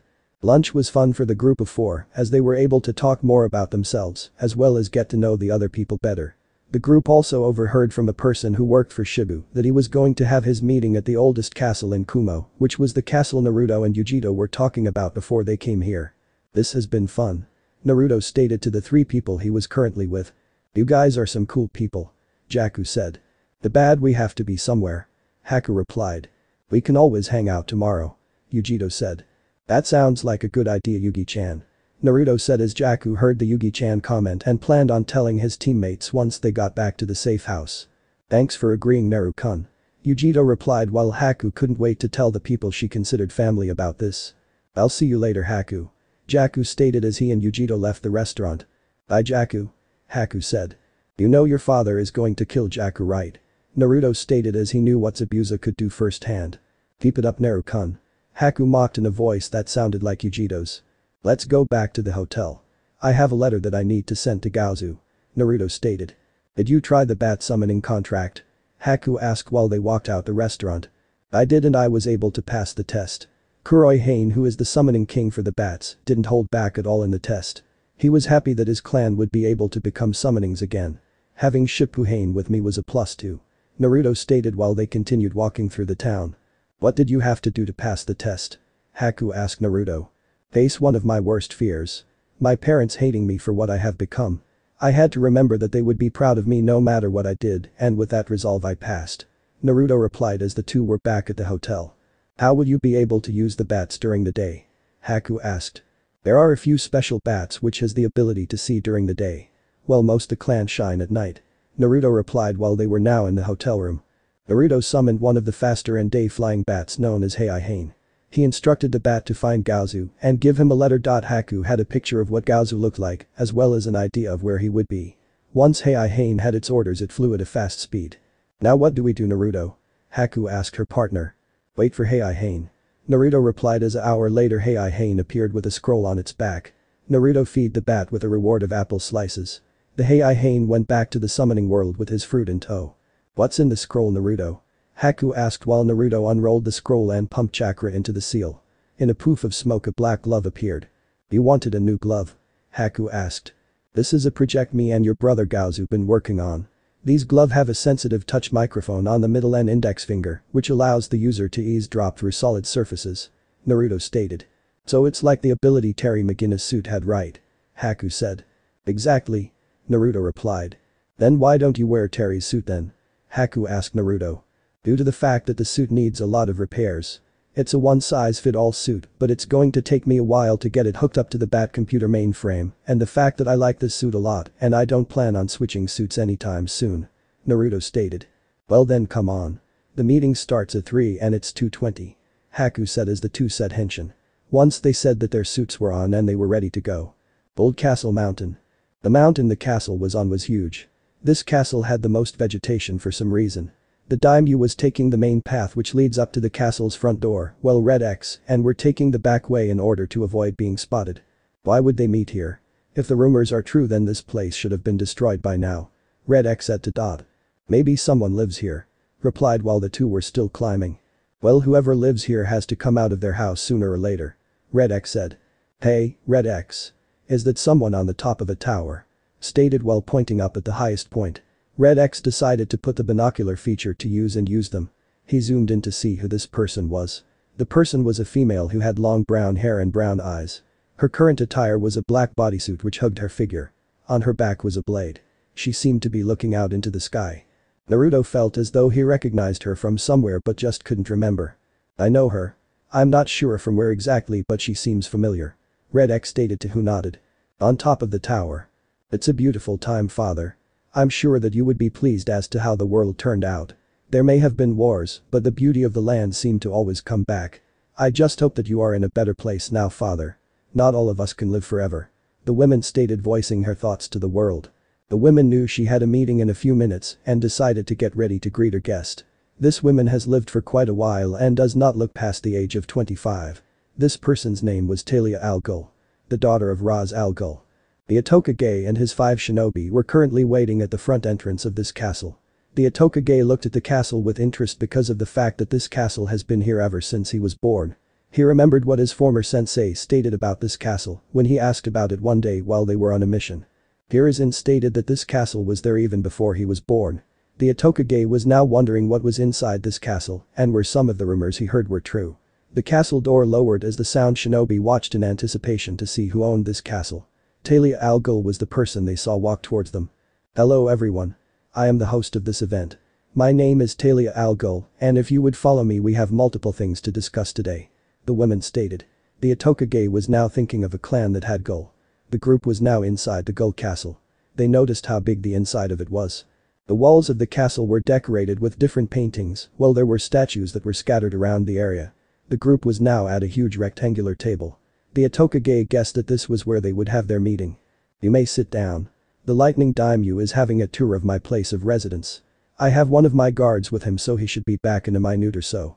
Talia stated while the Lightning Daimyo and his guards came from around a corner and took a seat at the table. With Red X. We're almost to the castle. Stated while the two continued to their climb through the uphill forest. I know I've seen her before, I know it. Naruto thought to himself while climbing up the forest. The two were finally able to reach where the castle was. This place really is big. Stated. Voicing her thoughts about how big the back of the castle was. You think she would have guards or something like that? Red X said while looking around and seeing nobody. How are we going to get in exactly? Asked while looking at different windows of this structure. Depends on where the meeting is at and then I can go from there. Red X replied. I think we're going to have to move. Ms. Freeze said while looking into the distance. I take it she has guards, huh? Red X replied while nodded her head. They seem like they're on patrol. Ms. Freeze stated while continuing her observation. I don't think they know we're here. It just might be their job. Red X said to her. Both of them felt a presence behind them and turned around. What are you two doing here? Gambit asked the pair of mercenaries. If I were to say we're here to see the castle, then you wouldn't believe me, huh? Red X asked. Probably not. Kurohyu replied to the masked mercenary. I have a feeling we are here for a similar goal and we can accomplish it by working together. Stated to the trio. I think we can pull this thing off if we play our cards right. Gambit replied while he was holding a few playing cards in his hand. Alright then. We'll work together as a team then. Kurohyu said. How long have you guys been on this mountain? Red X asked. Not that long. We climbed the western side of the castle. I take you climbed either the eastern or the southern side. Gambit stated. Only idiot would try to go through the front door. Red X replied. Have you run into any guards? Kurohyu asked. Not yet, but there are a few walking over here. Said. Let's try to sneak up on them. Take them out silently and see if they have anything on them. Gambit stated. I can do that. Red X replied. I can assist. Said while remembering her hunter ninja training from Zabuza. Okay, you two go to where those guards are while me and Gambit try to find a way to get in without being detected. Kurohyu stated. We'll meet back here in 5 minutes. Ms. Freeze replied as they separated and went on with the plan. With Red X and Ms. Freeze. Red X and were currently in a tree. The tree they were in had a great view of 4 guards who at the moment were talking in a circle. Each with their backs facing outwards. There are about 4 of them. Each of them are armed with a tento on their waist. I don't see any armor on them except on their arms and legs. Red X stated while using the binocular ability his mask provided. Okay Red X, remember how I taught you about pressure points? Asked while Red X nodded. Of course I do. Red X replied while keeping lookout. Well, it's time to put that to use. Come on. Stated as the two seemed to become blurs second after Ms. Freeze's statement. The guards were currently talking about the guest at the castle. Stating how that something wasn't right with the Otokage. Red X and appeared behind two people each and hit them in a pressure point in their necks. The guards were now asleep. Let's see if they have anything of use. Red X stated as the two began going through the guards' pockets. The only thing the two were able to find were a couple of yen in their pockets. They did get a note of paper which stated where the meeting between the Otokage and Lightning Daimyo was. Seems like the meeting is in the dining room, said while reading the note. Well, let's move these guys to the forest so that we don't want to draw suspicion to ourselves. Red X stated while picked up two of the guards' body.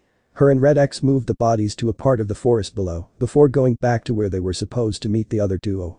With Gambit and Kurohyu. The two were currently looking at the castle with a critical eye. The two were trying to find a way into the castle without drawing attention to themselves and their allies. They were having no luck at the moment. They heard footsteps coming from somewhere but could not pinpoint the source. Where are they coming from? Gambit asked while looking around. I really don't know. Kurohyu replied to her partner. Maybe they are coming from underground. Nibi said while using the mental link they had. The mental link they had was to be used in order for Nibi to view, see, hear, taste and touch what her jailer felt. It just maybe.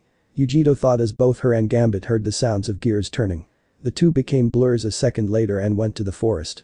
The two saw that the ground was opening and a few people were coming out of it. They seemed to be dressed in armor. The armor was gray and green. They saw that these guards were carrying katanas. Seems like there is more to this than meets the eye, wouldn't you say? Gambit stated while noticing where the entrance was. Let's go, Gambit. We have to meet back up with Red X and Kurohyu replied as the two went back to the meeting spot. Meeting spot. The pairs of two meet back up with one another and exchanged information. Red X and Ms. Freeze were both having the same thoughts about what was really happening in this castle. Gambit and Kurohyu lead them to where the secret entrance was. Secret entrance. How are we going to open it? Red X asked. He wasn't sure how long he could hold his splitting axe. The splitting axe were physical and energy-based axe which when put on an object he could split it open. Hence the name splitting axe. I could try freezing it, suggested to the group. Wouldn't that bring attention to use? I mean once they see the ice they would be on guard more. Not that your idea isn't a good one, Ms. Freeze. Gambit replied to her. Naruto was thinking about how gears worked. He was trying to recall something he read from one of Bruce's book. Someone is in deep though. Kurohyu commented while looking at Red X whose idea was about to surface. It could work, Naruto. If they are using technology from Bruce's time then it should be no problem. Kyuubi stated as a minute ago Naruto told Kyuubi his plan about how to get into the castle through this entrance. I just hope so. Naruto replied as he snapped out of his thoughts. I have an idea. Red X stated to the group who turned their attention towards him. He then voiced his idea. Okay, we all know that this thing uses gears, right? Then something has to be controlling the gears. From my readings I learned that gears usually have to have some type of battery or some kind of control panel in order for them to operate properly. Here's the plan. Someone with the ability to manipulate lightning has to be able to send a jolt of lightning through the circuits and hit the battery or control panel. That way the door will open. It's better than me making it explode. Gambit commented. I'm great at lightning manipulation. Kurohyu stated. Don't forget fire. Nibi replied. How will she be able to see where the circuits are? Ms. Freeze asked. I've done this before. Maybe not with gears, but I do know how to override a few security panels. Kurohyu replied while remembering how she had to shut down a few museum security panels. Well, do you think, Kurohyu? Gambit said as Kurohyu went to work. It took her about 3 minutes before they heard the gears start to turn. The door was now opened. That was hard, but I was able to pull through. Kurohyu stated. Nice. Now let's hurry up and get in. Red X replied as the group of four went down the stairs. Once down there the secret entrance closed leaving them in the dark before a pair of candles light up before them. The candles were across from one another. This can't be good. Gambit stated while they started to move forward. The group noticed that with every step they took a pair of candles would light up. Seems like there is a door at the end of this tunnel. Ms. Freeze stated while looking at the door and noticing there was a green glow behind it. Well, let's go. Red X said as the group advanced to the door and opened it. The group walked in to see a huge pit with green flames in it. They saw the room had a spiral staircase which seemed to wrap around the room until it led to another door. They saw that there was a chandelier hanging from the top of the room. They also heard a few monks that seemed to be chanting around the flame. Makes me glad I didn't choose to become a monk. Red X muttered while watching the monks at work. It seemed that the flames were reacting to what they were saying. Red X decided to make his way to the stairwell. The team took precaution when it came to the stairs, but as it turned out the monks were too focused on the flame to notice them. The group now reached the door at the top of this room and now made their way out. Now where are we? Gambit asked the group while looking around as to where they were. The group noticed that the place was huge. From the multiple stairwells to the different doors that seemed to be everywhere. The group also noticed the paintings and statues that decorated the castle. I believe we're in the main castle. Kurohyu stated. Well, let's search and see where this meeting is at. Red X said as the group started to explore this castle for themselves. They had to say that this place was huge. So many different rooms, so many different things. If Naruto had to guess, this person was a collector judging by what they have. The group started to hear talking. They stopped and saw that around the corner was where the meeting was taking place. The group noticed that the Otokage and the Lightning Daimyo both brought their own people. They decided to overhear what was going on. I hate the fact that people have to resort to war nowadays in order to get their points across. Isn't Kumo still recovering from the last war, Shibu? Talia asked the daimyo. Why do you care about Kumo? To my knowledge, you never left this castle. Shibu replied. Maybe it because there are people like you that run around and think just because they have one great idea, they need to have everyone see their point of view, whether by force or have them agree with you due to fear. Talia stated to the group.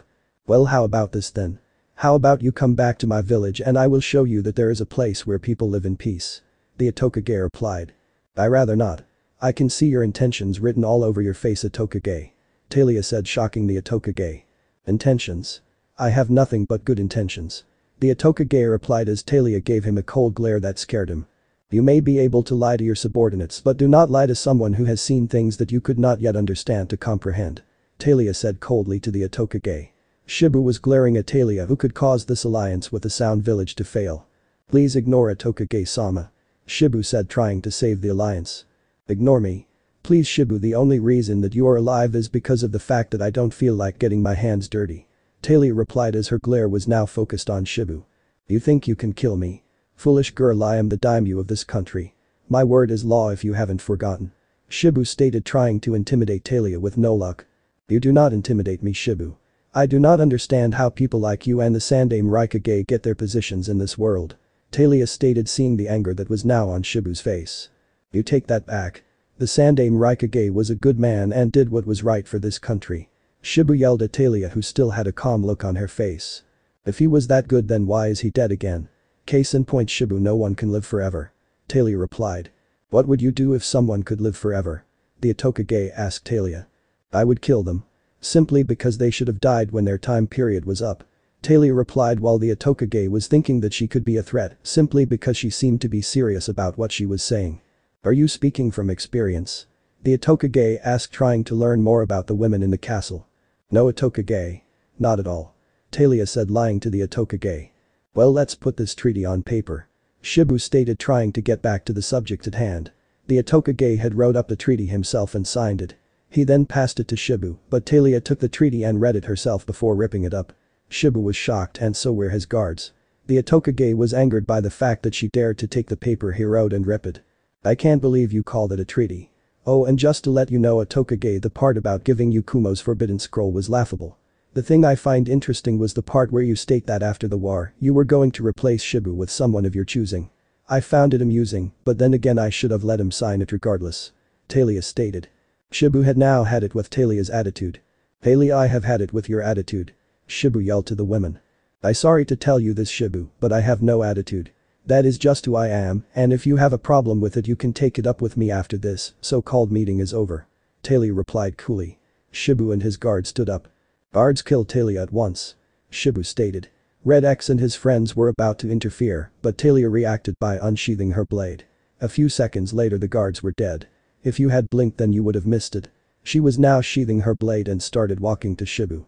If you are going to try to kill me, then do not announce it. It takes away the surprise. Oh, and Orochimaru, don't do anything stupid now. Talia said, shocking everyone in the room. Orochimaru saw it was no point in keeping his Kage robes on and took them off for people to see what he really looked like. I must say, Talia, you are a very interesting person, to say the least. Orochimaru said. Is that how you talk to all the women, or am I just that special? Talia replied to the snake Sannin. No, not really, but seeing as you have ruined my plans, then I have to kill you. Orochimaru stated as he threw up his blade Kusanagi. How can you call yourself a swordsman if you throw up the Kusanagi? It shows that you have no respect for that blade. Talia said. I'm a shinobi, not a swordsman.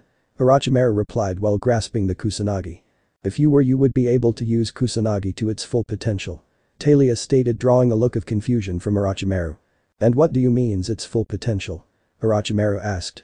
You're nothing like your grandfather, that's for certain. Talia replied while Orochimaru now had his min set to kill Talia. Die. Orochimaru stated while charging at Talia, who was ready to counter. Orochimaru started to use every type of Kenjutsu technique on Talia. She was able to counter all of them with ease. It even looked like she was bored while fighting the snake summoner. Someone needs to step up their game. Just to let you know, I'm not Hanzo and I will not show you any sort of mercy. Talia replied coldly while Orochimaru jumped back to where his loyal guards were. Kill her. Orochimaru commanded as Red X and his group made themselves known. Banging up on a lady isn't nice. Red X stated while entering the room with Ms. Freeze Gambit and Kurohyuo beside him. I was wondering when you guys were going to do something. Talia replied, not looking back to see who was on her side. What can we say, gorgeous? We were enjoying the show. Gambit commented while pulling out his bow staff. I'm glad I was someone's entertainment. Now let's get these so-called shinobi out of my house and then we can talk later. Talia stated. Fine by us. Kurohyuo replied as Orochimaru and his elite shinobi split up and went to different places in the castle in order to fight. Split up and capture them. You can kill them if you want to. Talia said as she went towards Orochimaru's location as the rest split up and searched. But Talia. Did you really think you can get away from me in my house? Talia stated as she saw where Orochimaru was standing. She noticed Kusanagi was not in his hand. She assumed that he swallowed the blade again. Of course I did not. I just wanted to kill you myself. Orochimaru replied while going through hand signs rapidly. Talia saw the hand signs in slow motion. When you live for centuries you learn a few things. Blind-style great breakthrough. Orochimaru shouted as a powerful blast of wind went directly towards Talia, who pulled out her sword and cut through the wind attack. The wind from the attack went around her. She blocked my wind jutsu with that blade. I may have to be careful, there is no telling what that blade can do. Orochimaru thought while coming up with another attack in order to gauge her skills. If that is the best you have, I suggest you walk away now. Talia said as Orochimaru started to use another tactic he always used. Hidden shadow snake hands. Orochimaru said while thrusting his left arm forward. 3 snakes shot out of his sleeve and went sailing towards Talia, who dodged the snakes before slicing them in half. I wonder if she is only good with that blade. If so, then I just need to get rid of it and change the tide of battle for me. Orochimaru thought while coming up with another tactic in order to get her blade. If you think throwing ninjutsu at me is going to scare me, then you're wrong. Talia stated as she noticed that the world around her was changing. She started to see herself dead. A jinjutsu? A really bad one at that. Talia thought while closing her eyes and focusing her senses. She then threw her blade at a corner in the room. The world around her shattered. Her plan in breaking the jinjutsu worked. She saw that she hit a slab of mud instead of the snake summoner. Now where is he? Talia asked herself as a rumble under her caught her attention. She jumped out of the way to see Orochimaru leap at her and engage her in a high-paced jutsu battle. I really hope he didn't think I only relied on Kenjutsu. Talia thought while going on the offense. She started to hit Orochimaru with quick punches before she hit him with a powerful kick which sent him a few feet away. Damn, she really is good. I wish I knew more about her so that I was prepared. I need to make my escape soon before she gains the upper hand on me. Orochimaru thought while getting up from his self-made crater. He was now looking around to see where his opponent was but saw a shadow over him. He moved out of the way just in time. Orochimaru looked where he just was and saw the ground now had a slash mark in it. I'm done playing around. Time to go on the offense. Talia thought while turning around and sprinted towards Orochimaru, who threw down multiple smoke bombs in order to make his escape. Talia used her senses to the fullest and was now following the snake who was now trying to escape. She just keeps coming. Orochimaru thought while going through hand signs. Summoning technique. Orochimaru thought again as puff of smoke covered the room. A huge brown snake appeared. Talia analyzed the new animal and came up with a strategy in order to defeat the snake. She was about to start her plan when she saw the snake swallow Orochimaru and burrowed underground. She thought about chasing the snake but decided against it. We'll cross paths again, Orochimaru. I count on it. Talia thought while gripping her blade. She then sprinted off to the other areas where battles were happening. With Gambit. Currently Gambit was dodging Kidomaru's self-made arrows. The spider had the advantage since he was standing on top of the stairwell. Gambit was currently thinking of a way to end this battle once. He seems like he wouldn't last that long in Taijutsu. I highly doubt that there is a scroll on 6-armed Taijutsu. Jaku thought while pulling out an ace. There is no way that I am losing this battle. I have the advantage. Kidomaru thought while shooting off more arrows. Gambit now made his way to a grandfather clock and took cover behind it. A few seconds is all I need. Jaku thought as his card glowed deep violet. Time for him to die. Kidomaru thought while taking precise aim at the grandfather clock. He fired off his arrow at a fast speed. Gambit heard the arrow and moved. He then threw his card at a high speed at Kitamaru. Kitamaru remembered what happened last time and moved out of the way. Once the card hit something there was a huge explosion. I would be dead if that hit me. Kitamaru thought while sticking to a wall like a typical spider. Spiders? Jaku thought while observing his opponent's movements.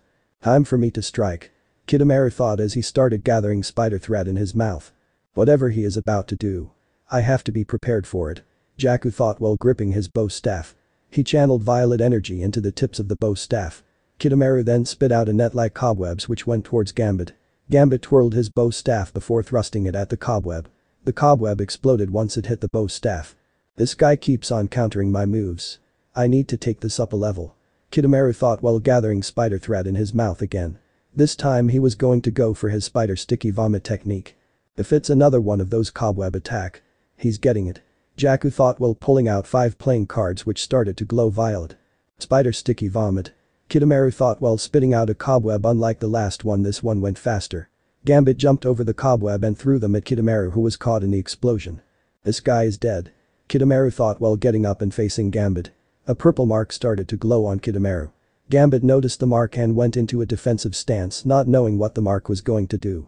Kitamaru knew when the curse seal pulsed like that it meant Orochimaru wanted them to leave. Kitamaru decided to throw multiple smoke in order to make his escape. Gambit threw a few more cards at a rapid rate trying to hit Kitamaru, but the spider was able to make his escape. Next time we meet Spider you will lose. Jaku thought as he decided to go find his other teammates. But Kurohyu. She was currently fighting the biggest member of the Sound 5. She had to admit he had power in his blows, but she was able to counter with her reflexes. Come on big boy. Kurohyu taunted trying to anger him in order to make him slip up. Jirabu had slammed both his palms into the ground. Kurohyu had a feeling that he was about to use a jutsu. I will squash you. Earth style. Mausoleum earth dumpling. Jirabu shouted as he lifted a chuck of earth and threw at Kurohyu, who used her whip which at the moment was being enhanced by lightning to break through it. I'm your worst matchup. Kurohyu stated while maintaining her grip on her whip. Jirabu knew that his ninjutsu were going to be at a disadvantage. He decided to try his hand at engaging her into jutsu. The jutsu again. You think he realized that I'm his worst enemy. Yujito though while starting to dodge Jirabu's fist. She then saw an opening and decided to take it. She hit Jirabu with multiple kicks which were enhanced by her lightning chakra. Jirabu was sent back about 4 feet. This guy can take a hit.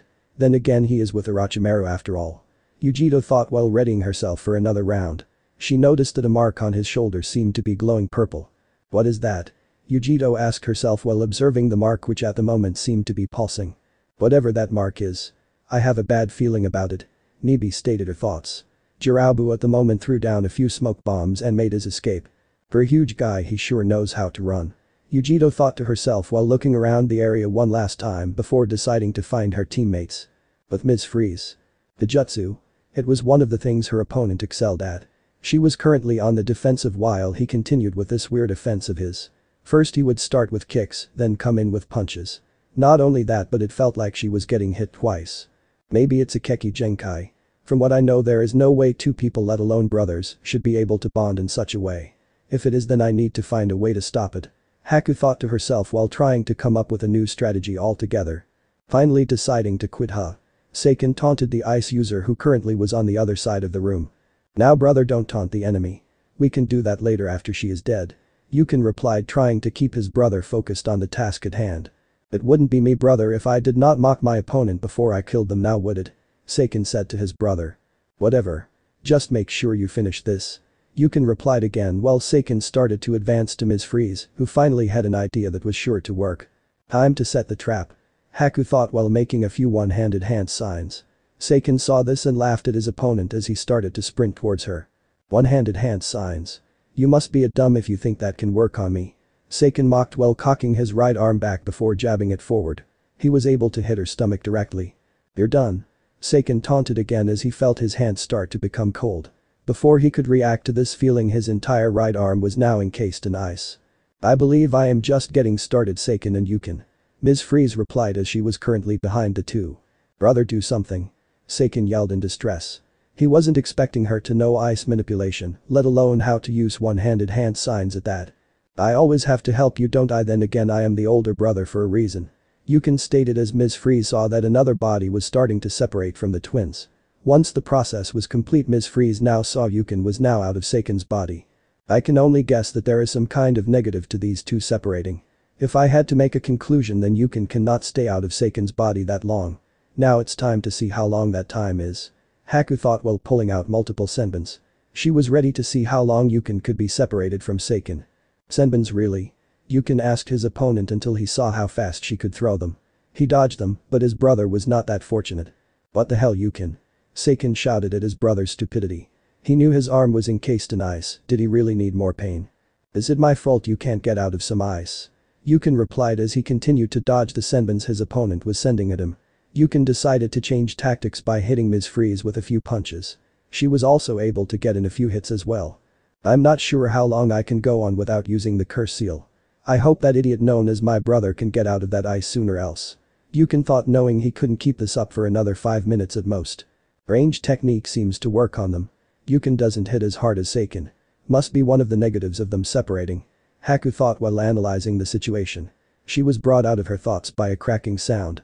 Seiken's arm was now free from the ice prison. Finally. Yukon stated while going towards his brother's body. Not so fast. Ms. Freeze replied as she threw a few kunais with explosive tags. The two were forced to dodge. This bitch. Forcing yous to be separated. I need to get to my brother. Yukon thought as a purple mark started to glow on both their shoulders. A purple mark on both their shoulders. I feel evil chakra coming from it. I guess it is time to use it. Haku thought while reaching for a certain freeze scroll. She was about to unseal the scroll when Seiken threw down a few smoke bombs in order to make an escape. Ms. Freeze used a quick wind jutsu to clear the smoke from the room and saw that they both left. Those two are interesting to say the least. I must make notes about these two in order to have the upper hand next time we face off. Haku thought while going to find her teammate. With Red X. It seems his opponents were leading him to the basement where the green flames were located. Red X could only guess that they didn't know what was down there and assumed they were just trying to lose him in the castle. Kimimaro and Taiya went through the door that led them to the basement. Naruto could only hope the monks wouldn't mind a little bit of noise. They were now on the floor of the basement. Both sides were ready to fight. I do not know what either of my opponents are capable of. I need to keep an open mind around both of them if I am going to win. Naruto thought while trying to come up with a plan in order to fight both of them. Red X-san. I would wish for us to fight one-on-one if that is alright with you. Kimimaro asked the masked mercenary. How do I know Taiya won't interfere in our battle? Red X asked his opponent. She will not. Unlike most shinobi, I have honor. Something that is hard to find in people. Kimimaro replied. A ninja with honor. Who would have guessed? Red X said. So I take it you accept my challenge then? Kimimaro asked while getting into one of his clan's fighting stances. Of course.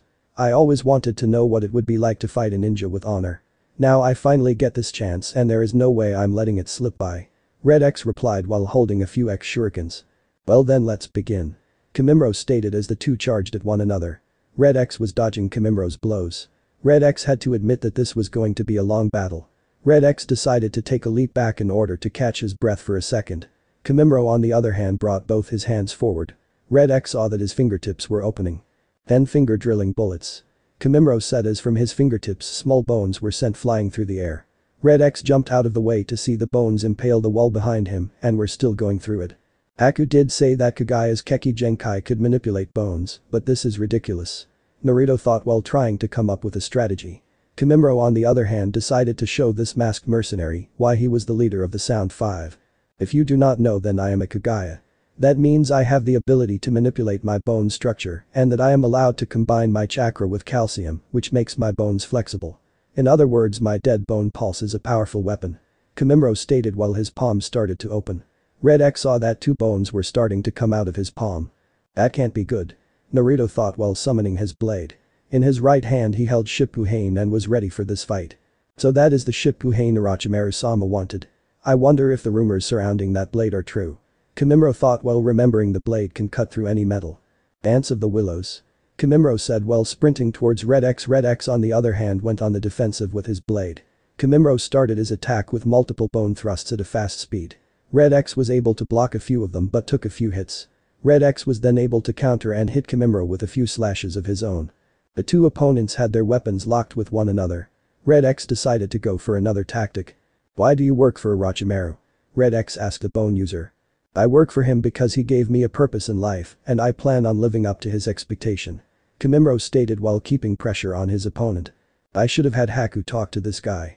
Red X thought while deciding to continue this tactic going. What if he abandoned you? Red X asked. He would never abandon me. He knows that I am a valuable tool for his success.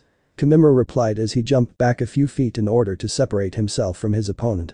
Seems like someone doesn't know Orochimaru's history. Red X commented as Taiya had enough of Red X's mouth. That's it, asshole.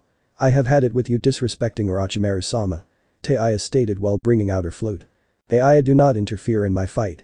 Kimimaro yelled at his partner, who was quick to reply. Why the hell should I not? Look, you may be a person with this so-called honor code, but I don't have that. Unlike you, I think as a shinobi, not some dumbass samurai. Taiya replied as Kimimaro turned to face his partner. Just note, Taiya, you will be punished once I tell Orochimaru-sama about your insubordination. Kimimaro stated coldly. Well, who do you think he will believe more, the second in command of the Sound Four or someone who has outlived his usefulness? Taiya said, not backing down from Kimimaro. She knew he could beat her, but she still had her pride as a shinobi. It seems these two cannot cooperate together. Kyuubi stated. Well, this will be their downfall. I assure you that, Kyuubi. Naruto thought while charging up an explosive axe in both his hands. Fine, do what you must then. Just don't stand in my way. Kimimaro replied as he turned around to see his opponent vanish. Red X stated while putting two explosive axes on Kimimaro's chest. The bone user couldn't react as they went off as soon as Red X disappeared again. The explosion was so powerful that it sent Kimimaro flying into Taiya, which caused the two to fly into the green flamed pit. The monks who were chanting didn't know what to do, since only Taiya was the only one who used the Lazarus pits. Lucky for them, Taiya appeared in the chamber with Ms. Freeze, Kurohyue, and Gambit right behind her. What the hell happened? Taiya asked out loud. I used an type of explosion which sent Kimimaro and Taiya into the pit of green flames. Red X stated. He was owning up to his own mistakes. We'll talk later. Right now I have two people to save. Keen Dono, prepare your men for incantation 27. I will lead. Taiya stated as Keen, who was the head monk that served Taiya, nodded his head. I can only hope that this works. I do not want them to become addicted to the pits like my father was. I only used them because it was my father's last order to me. I promised him that I would continue using the pits until I found another purpose in life. It seems like I just did. Taiya thought to herself while positioning herself in front of the pit. Keen was right beside her. His monks were in a circle around the pit. Begin. Taiya stated as the monks prepared themselves. Red X, Ms. Freeze, Kurohyue and Gambit were about to witness something that they would never believe could happen. Thanks for watching, guys. Hope you all are enjoyed this video. If you do, please leave a like, share and subscribe. Also don't forget to support author of this fanfic. So let's end this video here. Until then, see you in next video.